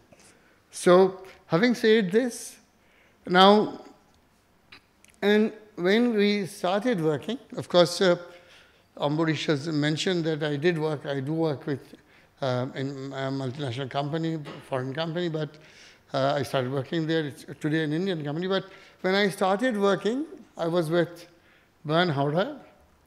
That's where I started. And I learned the skill. During that time, the skill was transferred differently. It was like what we call in our Indian parlance, for the, in art and culture, like Guru Shishya transformation. That's how the knowledge was transferred.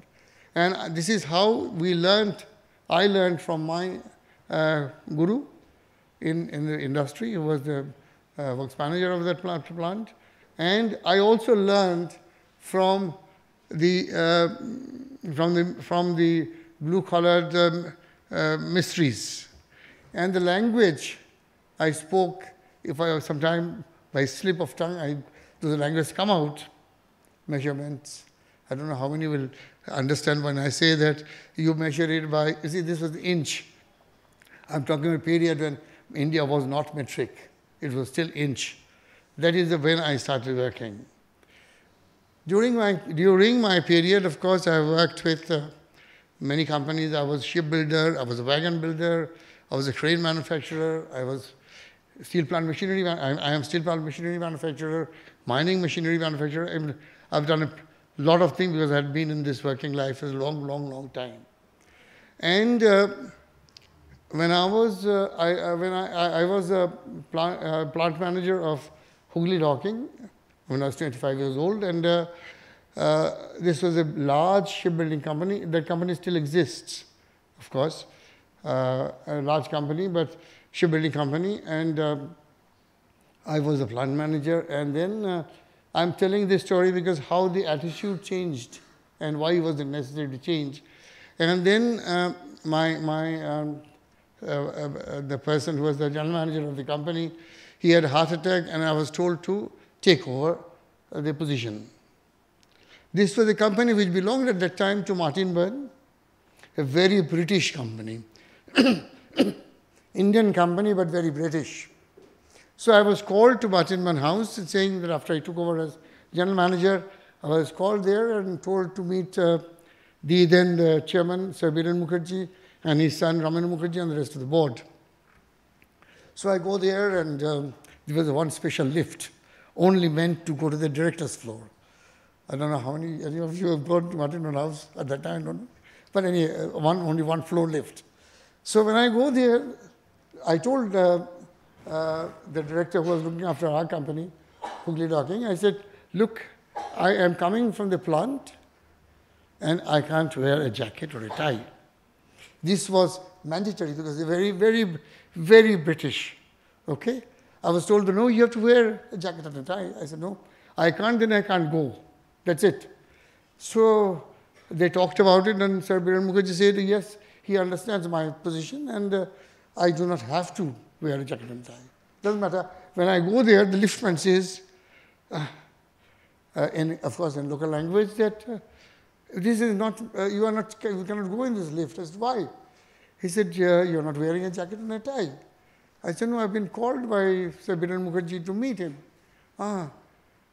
So he said that, but you will lose your job. I said, why? He said, no, anybody who goes there without a jacket and tie loses their job. I said, fine, it's okay, I'll do that. So I go there and I meet him and I come down, and this man was really surprised. He asked me, Chala gaya, has it gone? Your job is gone. I said, no, it did not. So he said, Gazab ka time aa gaya abhi. Time has changed, that's what he said. And now why I'm saying this is that even during those early days, we were very British. India was very British. Industry was very British. And there has been a total transformation from that time to today. Though I'm wearing a jacket, but it's because it's air conditioning is too cold. So, but having said that, there has been a lot of changes. But when I talk about how India has transformed, during that time, we always thought that what we manufacture in India is not really of the right standard. Everybody in the world thought India was excellent in art and craft and culture, but whatever is manufactured cannot stand against the products which come from Europe or United States. But today is totally different. We do have products, we manufacture products using same technology. And of course today the manufacturing competence has also changed. It's changing totally because we are no longer in the slide rule age. We are in computer age. Today we also do in India 3D printing. We are in the getting up ourselves to Industry 4.0. Those are all there. But having said this, even we are recognized today, India is recognized today to be one of the best manufacturer of engineering products and comparable with anywhere in the world. In fact, we do in fact, and we do it more economically. That's more interesting. So all the foreign countries, all the Western countries, developed countries, do look at India as a major source of manufactured goods. I am only talking about engineering goods because that is where I have worked with and can't talk about the others. But having said this, every area, be it IT, ITE, with the digital sciences, everything is changing, and India remains in pace and is also continues to be the major contributor to these changes which is taking place across the world. With this, I think I'll stop now, and thank you so much.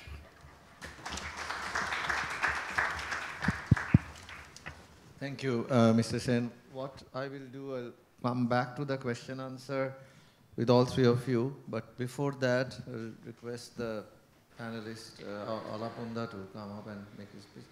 But there are three things which for three gentlemen have question in mind. So I'm just ask these questions to you after Alapunda's speech. With you, I will have a question that undivided Bengal, what could have happened? I mean, in terms of what, not now, but I'll just one. Yeah, and what would be the trade scenario if we can create something like an undivided Bengal? Parthu Babu, I would like to request about the public sector's divestment for the next 25 years going to the 100. What should be our policy philosophy? And you brought in a very good dimension of the technological prowess of India. But even now, the import-export balance of the India is much towards the import. We still have a deficit. So what can we do in the next 25 years so that that balance could actually be more towards our export? With this, Thank you, sir. In fact, fearlessness is something that has, kind of come up again and again during the discussions. And although Rabindranath may not have been an ultra-nationalist, but we still go back to where the mind is without fear.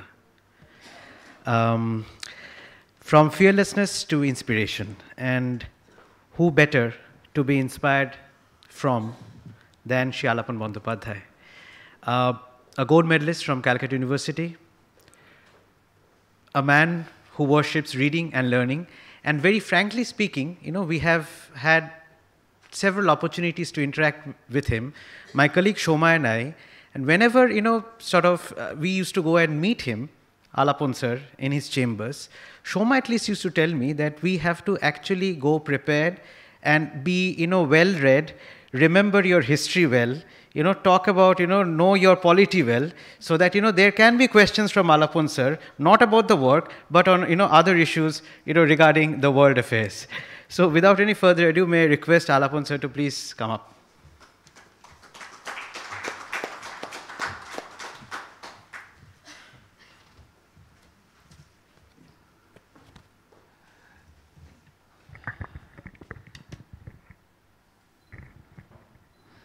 Mr. Ambarish Dasgupta, Mr. Mukherjee, Mr. Sen, Mr. Bhattacharya, distinguished members of the audience.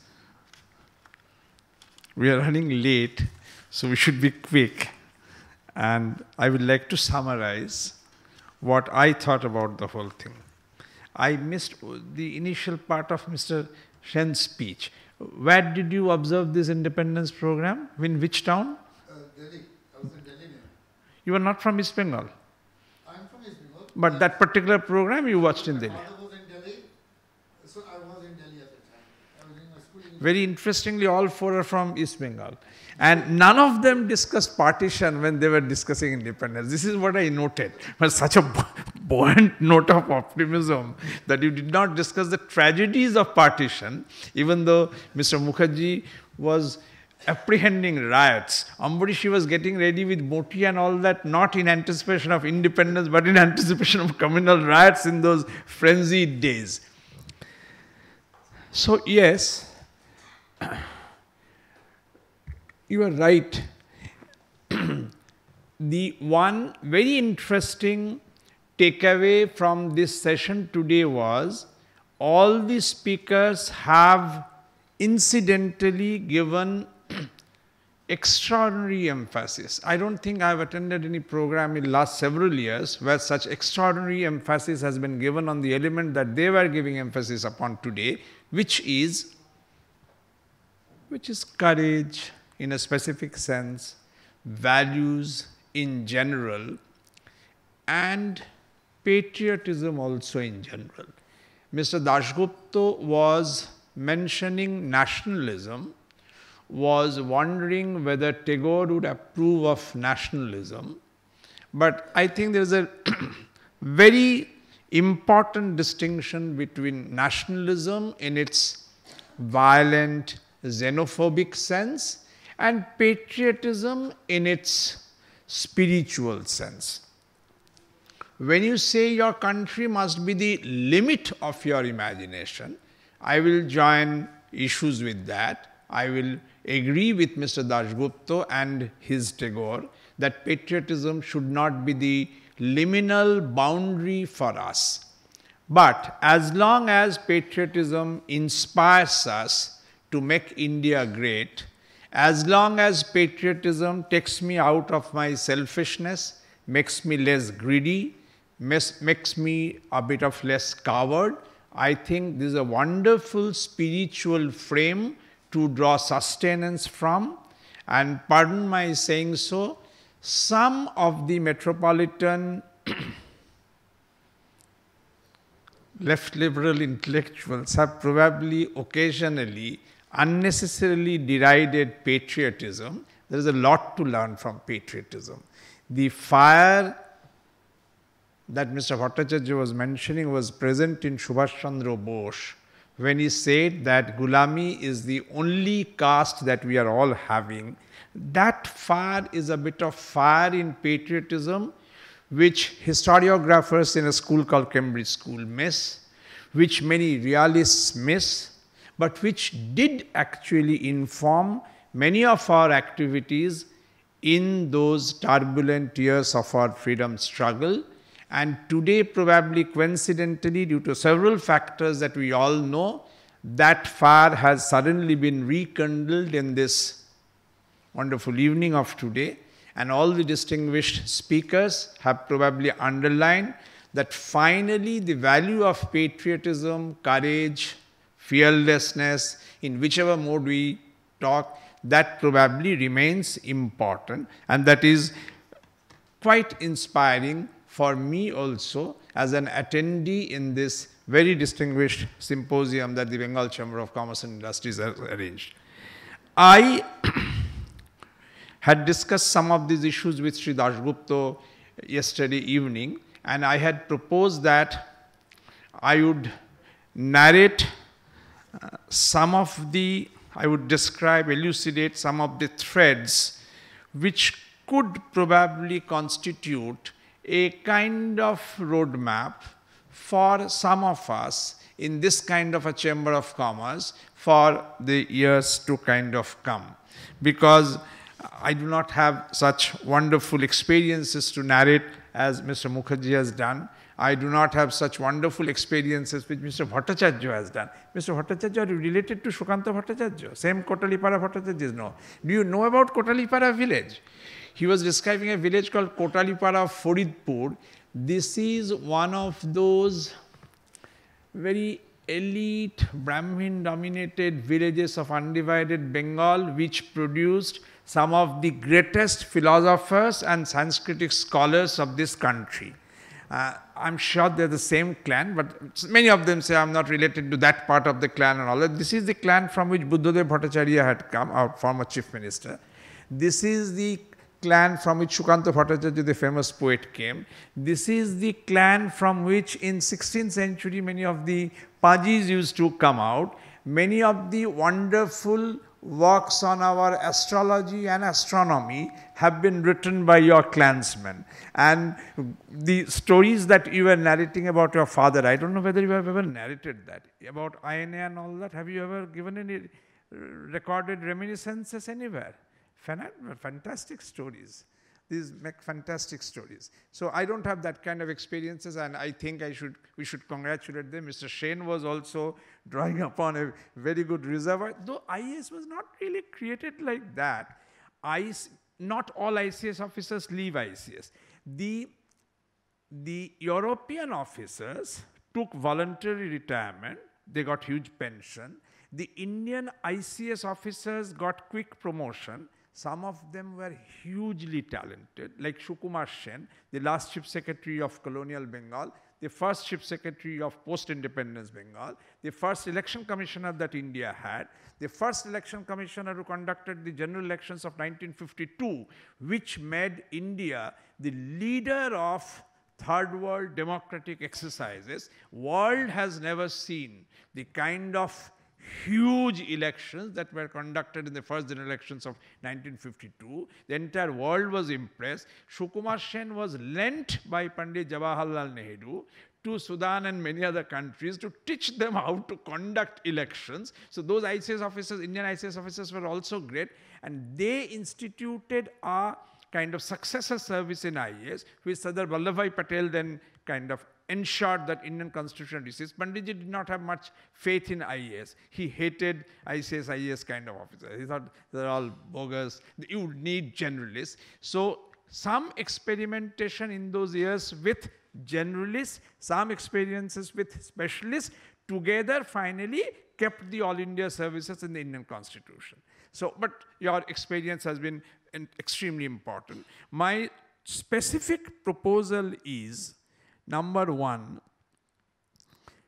Bengal Chamber of Commerce today has taken a very significant lead by starting discourses on decolonization. Decolonization can be seen from personal reminiscences, political history writing, etc., which you have done, but probably your core strength and expertise will lie in thinking about decolonization of India and probably Bengal, since we are here in Bengal. Decolonization of India and Bengal, probably you will be better placed to learn about in the world of trade, commerce and industries. in which case probably, like the other parts of decolonization exercise, probably we cannot delink that exercise, especially in this part of the country, from partition. Partition must not be forgotten. Partition had devastated Bengal. Very few people remember consciously that in 1947, if Bengal was X, on 14th of August 1947, if Bengal in area and population terms if were X and Y, the area and population became 1/3 of X and 1/3 of Y on 16th of August. This huge fragmentation, this slicing of Bengal in two parts, and West Bengal becoming a tiny, non-major part of that once major industrial economy that undivided Bengal was, had ruined Bengal. All the communication channels that ran from east to west were severed, disconnected. Jute mills were here, jute, the fields where jute would be manufactured was in East Bengal. West Bengal had the industries, East Bengal had the market and raw materials. Hence radicalism, hence sickness of industries, hence flight of capital from Bengal. Unless our conscious thinking regarding all those ruptures, all those fragmentations, inform all our decolonization discourses today, we will not be able to overcome those cancerous effects of those days. Hence, my proposal one is, in case Bengal Chamber of Commerce, which has such a fantastic research team and such excellent and splendid officers like Shubho and Shoma, etc., if they could focus some of their energy and attention to understand the actual specific losses that partition has caused to Bengal economy. There has been no such study. Which rail routes have been disconnected? Which road routes have been disconnected? Which river routes have been disconnected? Which canal routes have been disconnected? This was an integrated, organically common economy that we had in eastern India. The rupture has caused two bodies suddenly disjuncted from each other, and one body cannot survive unless the two bodies have some kind of understanding and organic integration, not in a political sense, but in a common economy sense, in a European sense. Unless we do that, Bengal economy will not fully recover. So, as I was saying, proposal one, in case BCCI wants to take this decolonization exercise further, then probably a study could be generated highlighting and focusing on how Bengal economy was functioning on 14th August 1947 and how, in terms of communication reconnects, in terms of trade reconnects, in terms of river reconnects, in terms of rail route reconnects, in terms of road route reconnects, we can go back to that day. Not in a political or statist sense, of course that is not within our agenda, that cannot be within our agenda, but in a common economy European sense, not in a day or two, but in a long-term sense. We should at least know what have been our losses to understand what can again be attempted to be regained. Taking that as point of departure as point one, I'll move over to point two, which is in specific senses, in what ways the economy of West Bengal and the economy of Bangladesh today, which we all know is growing in a fantastic pace, but there are other specialists who can throw light on that. In garments and all that, I'm told they're fabulous. The same garment industry development in Bangladesh, which is which is striking us with its pace, brilliance, rhythm, can happen in Bengal too. But what are the difference? The same handicraftsmen, the same organic growth in agriculture, the same inter-networking between cultivation, artisanship, and tradesmanship that has taken the garments industry of Bangladesh today to international heights can be replicated in this side also, because for 500 years at least, it was all the same economy. It was just it was the same common economy, the same cultural, economic, political strengths and weaknesses. There are ways and ways to reconnect West Bengal's imperatives with Bangladesh's imperatives and to learn from each other's strengths and weaknesses. Same things can be done in case of book trade, book publication, film publication, generally cultural economy, generally knowledge economy, generally communications economy. We can probably request Bengal Chamber of Commerce, point number 2, to think how Bengal can convert its challenge into an opportunity by becoming a metropolis not only for Eastern India, but for probably this part of the whole Asian continent, so that these borders which have hitherto hamstrung us, borders with Nepal, borders with Bhutan, but most importantly borders with Bangladesh, can become, instead of challenging liminalities, opening frontiers in the globalizing economic sense. Specific studies have been done by Mr. Dasgupta himself, his agency, in association with Bengal Chamber of Commerce only, where he has actually shown a little broad basing of such studies could probably enable us to strategize better, to think how a common economy in this globalizing phase of our national economic development can reinstall Bengal in an extremely important vantage position. And point number 3 would be to take this argument further. Probably Bengal Chamber of Commerce, with its historic strength, with its historic prestige, and with its historic character and mandate, can evolve into a forum for the entire diaspora that has its roots in Bengal. The linguistic diaspora and the origin diaspora, whosoever has a root in Bengal, but diasporically now spread all across the world, need a point where their economic thinking, of course cultural thinking also, but today we are talking principally about economy, can be integrated, and a help desk and a research cell kind of a thing in Bengal Chamber of Commerce could probably be a good seed point to initiate Bengal's global diasporic integral efforts in those ways.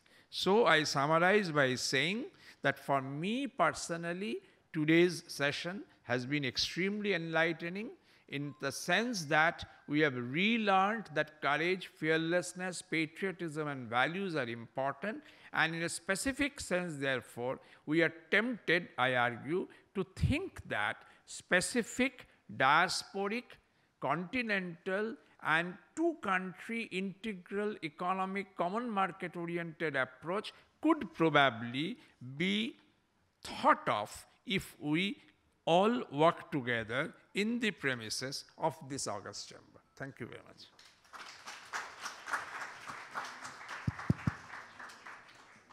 So just for a few minutes to the question answer session, I would also like to ask Alapunda, Mr. Bandopadhyay, that my mother's side comes from Faridpur, Dulali. So because of that, do I also inherit some good things of Kotalipara, if not Bhattacharya or Dasgupta?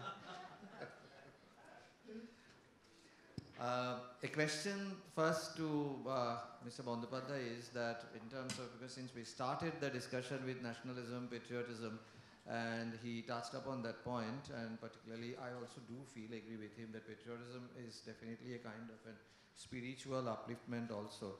But referring to Subhash Bose and other leaders when they actually fought against the colonialism, was that more triggered by patriotism or an anti-imperialism?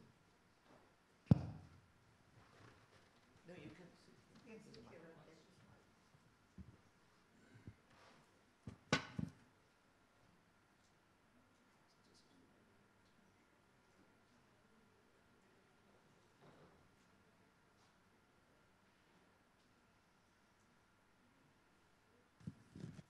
Ambarish is a student of Ramakrishna Mission, so am I. So let me quote from Sri Ramakrishna. Ambarish is right. To a degree, nationalism can be limiting. Even Sri Ramakrishna, whose disciple Swami Vivekananda was the monk patriot and fountainhead of much of spiritual Indian nationalism, had his doubts about nationalistic overthinking. I will quote in Bangla from Sri Ramakrishna Kathamrita, which is Gospel of Sri Ramakrishna. Those of you who do not understand Bangla, for them I shall translate also. He says, Sri Ramakrishna says, Amar jinish bole, সেই সকল জিনিসকে ভালোবাসার নাম মায়া, সবাইকে ভালোবাসার নাম দয়া.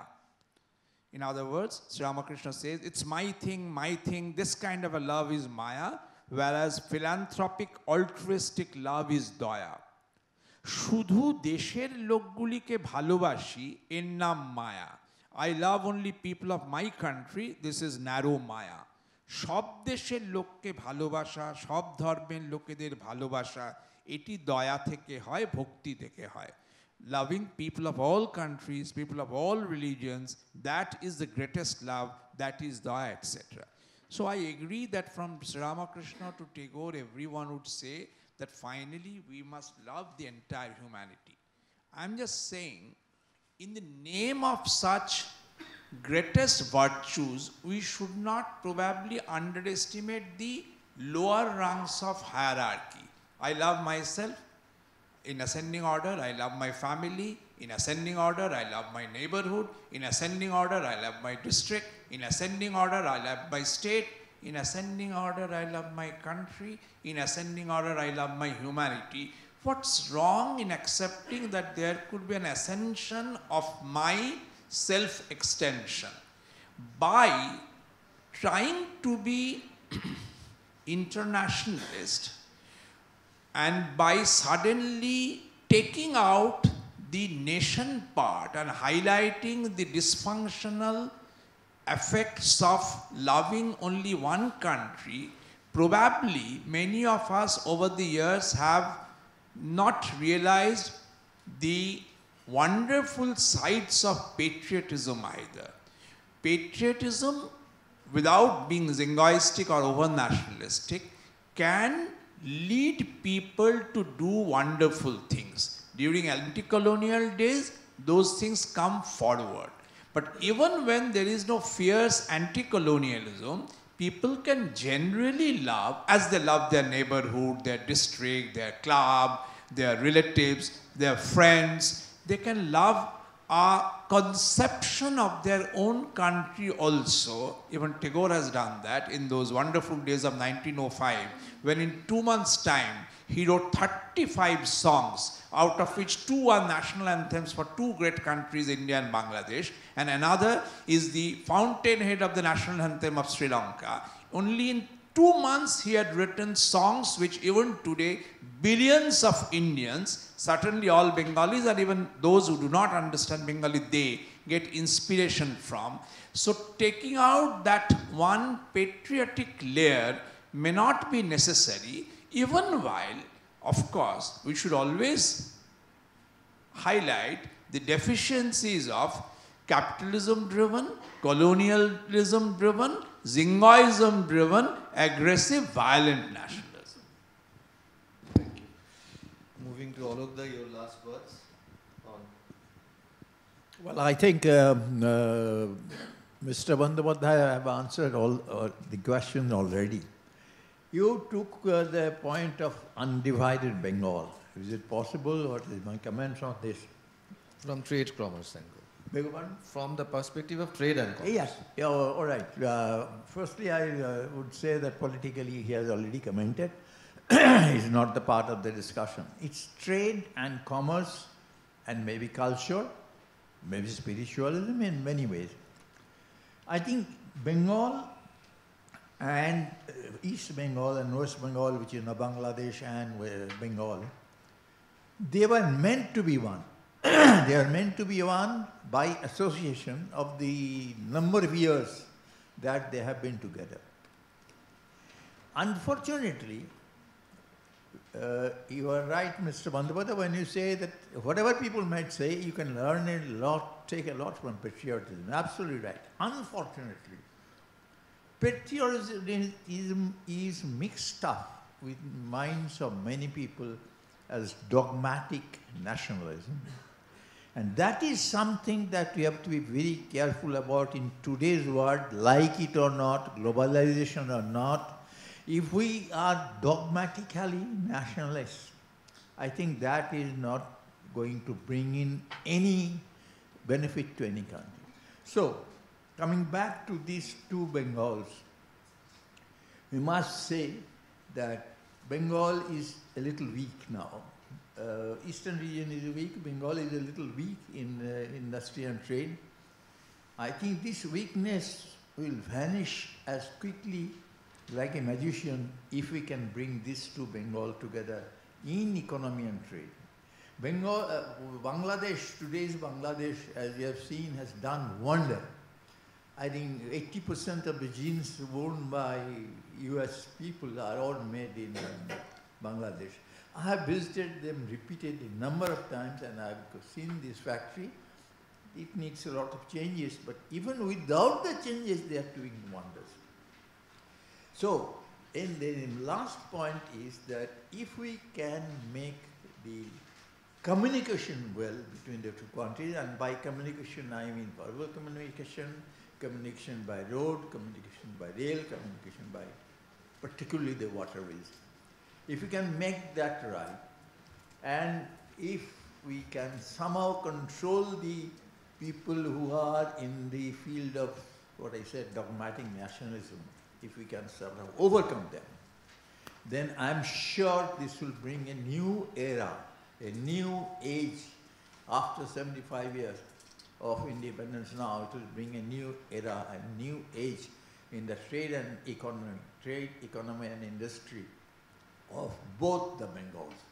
East Bengal, which is Bangladesh, and West Bengal, which is the Bengal really. And that will be a great thing for India. India as a country will benefit if one part of it benefits, where it becomes much larger, much better in all respects. So this is, as he rightly said, this is has to be a long-term thing. It cannot be done tomorrow. But if it can be done any time, the posterity will definitely be benefited by it. Thank you, Alokda. Particularly, we all know the textile and the weaving industry, which was completely decimated by the British, and how Bangladesh thereafter has picked up the RMG, and definitely such unification could be one major upheaval to the economy. Mr. Shen, few last words from you. Yes, having said this, I just like to share one small story that I was traveling once, and I had a co-passenger from Bangladesh in the flight, and we were talking about our relationship between India and Bangladesh. And what he told me that day gives me some concern and thoughts. He said India is like a multi-storied building, and next to that we are like a small shed. So we do expect that India and in their multi-storied building will dominate the small shed and its environment. Now this brings me to the same position that we need to build trust. This is one of the concerns, and if we do not build this trust, then we cannot become together again, and meaning that in terms of trade and commerce and economy, I'm not talking politically, but then for that also we need to build trust. That's my view, and I also agree with what Alban Babu and Alok said, that together we become much stronger. And Bangladesh, even as being a small country, has shown what is possible. What were your views on last was an end matter or the public sector?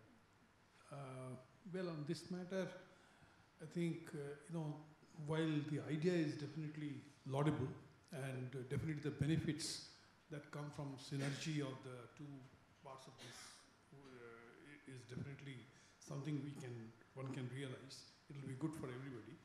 But there could be imponderables in the sense that Bangladesh today is a separate nation. It's a sovereign nation. West Bengal is not, it's a state. So how does a state of West Bengal get merged, or how does a nation get merged with a state? Those could be difficult. I mean, no. Government officer, I cannot speak of. No, Please, I'm just saying, no, please, this will be hugely misunderstood. There could be media also. We were talking about possible common working of two economies, obviously as navigated by Government of India. In fact, Government of India has taken over the years some wonderful steps like BBI and Bangladesh, Bhutan, India, Nepal treaty and all that. Obviously, external affairs is Government of India subject, and obviously there will be constraints and challenges to the extent possible, like Europe thinks together despite national sovereignties of all the nations. Some model could be worked upon. Merger is, that was a slip of tongue. Let me withdraw that. I didn't mean that. What I wanted to mean is that status-wise these two are different. Status-wise, not really. I'm sorry for crudely interrupting you. Very sorry. What we were trying to say, maybe we did not get time to. Government of India also thinks that the eastern side has become, as Mr. Mukherjee was saying, a bit challenged. In order to remove those challenges, we have to look east. It was said 25 years back. We have to work with east. In east here means East Asia, the Far Eastern countries, Nepal, Bhutan and Bangladesh. And the increasing cooperation that India and that side of Asia have been developing only in the prism of that long historical policy evolution of Government of India, that we were tempted to think that if there was a knowledge desk here locally in Bengal also, then probably many viable policy alternatives could be thrown. Obviously, the principal stakeholder is Government of India, but we from the states also could probably throw important inputs to the national government. In no other sense can especially a government servant say anything else. No, that part is absolutely fine. I mean, there is no doubt about it. It will have a lot of value. I think let me just touch upon the other question that you had asked, because I should be able to deal with that better than this one. You see, basically, as far as the PSUs are concerned, we had a phase towards the later part of, when the Navaratna, Maharatna, Miniratna things happened, of empowering the PSUs. And through empowerment, they gained a lot of value. I think that process has somewhere got a little bit diluted. We had very effective boards. These were all board-managed companies, and the SEBI LODR rules were completely applicable in case of PSUs. When Coal India got listed, we had 7 independent directors, all of them very independent and very strong.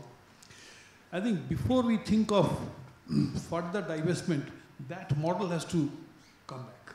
We must empower, we must bring in the ethos and the governance of listed companies in a very strict sense. We should avoid having politicians in the board. I mean, that has become quite commonplace these days. Unless those things are done, I think we are actually unable to realize the value of the PSUs. You see, when I retired in 2011, out of the first top 10 PSUs, top 10 companies in the listed category, I think 4 were PSUs in BSE. Today, I don't think other than SBI anybody is there.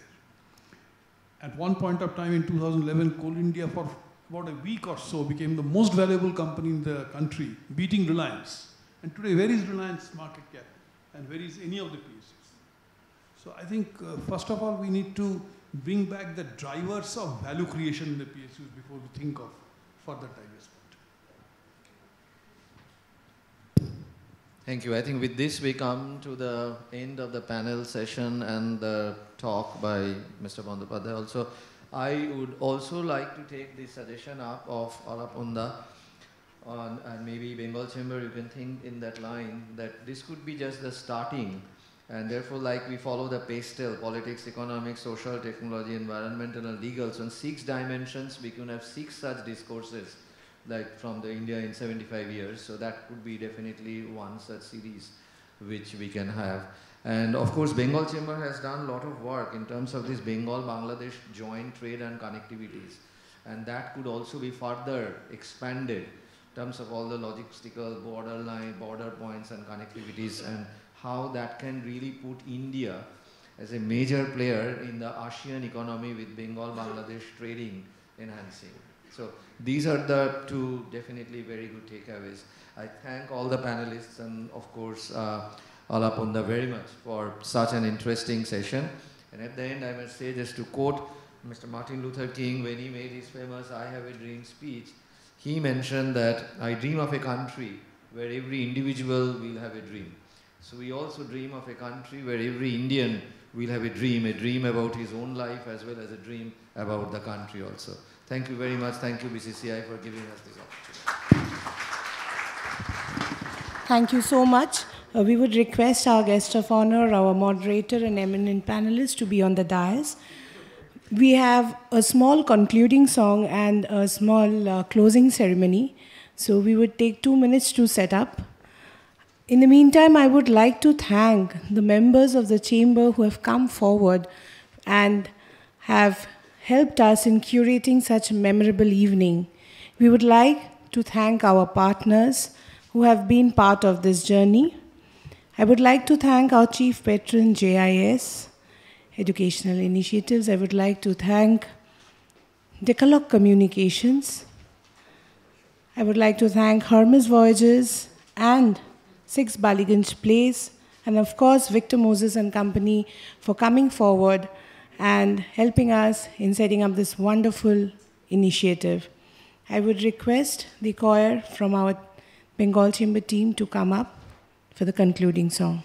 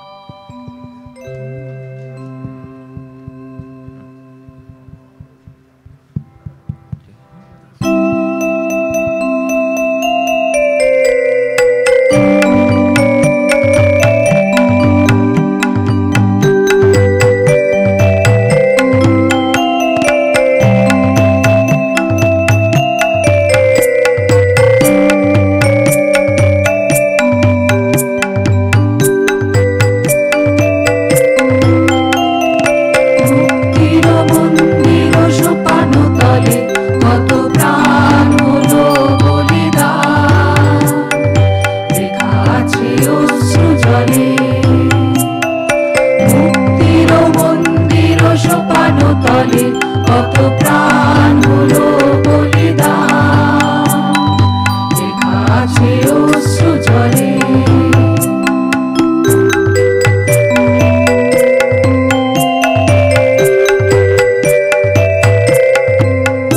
কত বিপ্লবী বন্ধু রক্তে রাঙা, বন্দিশালার ওই শিকল ভাঙা। কত বিপ্লবী বন্ধু রক্তে রাঙা, বন্দিশালার ওই শিকল ভাঙা। তারা কি ফিরিবে আজ, তারা কি ফিরিবে আজ সুপ্রভাতে? যত তরুণ রয়ে গেছে রাস্তা চলে, মুক্তির মন্দির সোপান তলে। কত প্রাণ হলো বলিদান, লেখা আছে অশ্রু জলে।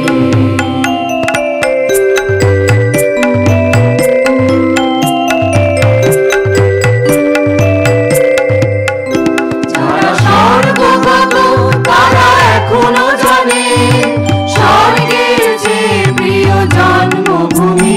এসো স্বদেশ ব্রতের মহাদীক্ষালোভী, সেই মৃত্যুঞ্জয়ীদের চরণ চুমি। যারা স্বর্গগত তারা এখনো জানে, স্বর্গের যে প্রিয় জন্মভূমি। এসো স্বদেশ ব্রতের মহাদীক্ষালোভী, সেই মৃত্যুঞ্জয়ীদের চরণ চুমি। যারা জীর্ণ জাতির বুকে জাগালো আশা, মৌন মলিন মুখে জোগালো ভাষা। যারা জীর্ণ জাতির বুকে জাগালো আশা, মৌন মলিন মুখে জোগালো ভাষা।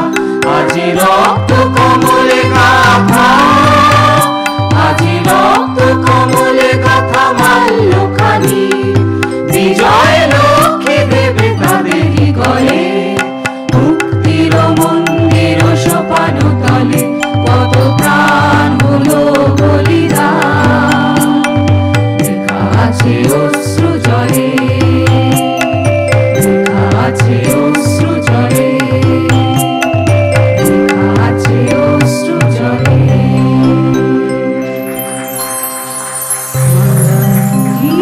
দুর্गा দশ প্রহরণ ধারিণী,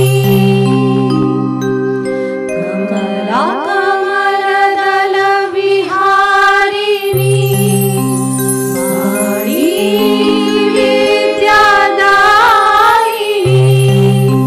নমামি ত্বং। वन्दे मातरं, वन्दे मातरं, वन्दे मातरं, वन्दे मातरं, वन्दे मातरं, वन्दे मातरं, वन्दे मातरं, वन्दे मातरं, वन्दे मातरं, वन्दे मातरं, वन्दे मातरं, वन्दे मातरं।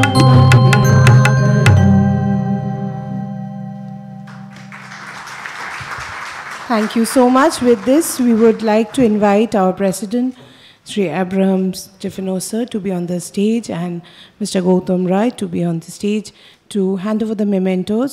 And also would request Mr. Obijit Das of Hermes Voyages to be up on the dais for handovering of the mementos to our guest of honor and panelists and moderators. Sir.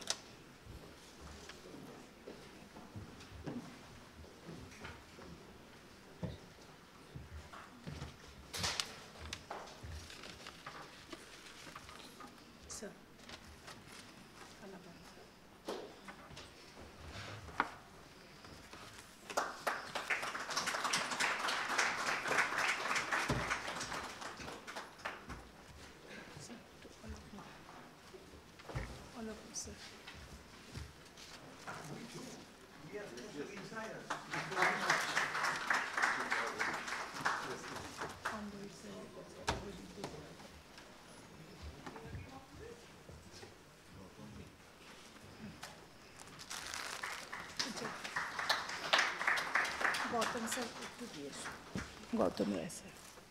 We request Gautam, sir, to hand over the memento to Indrajit, sir.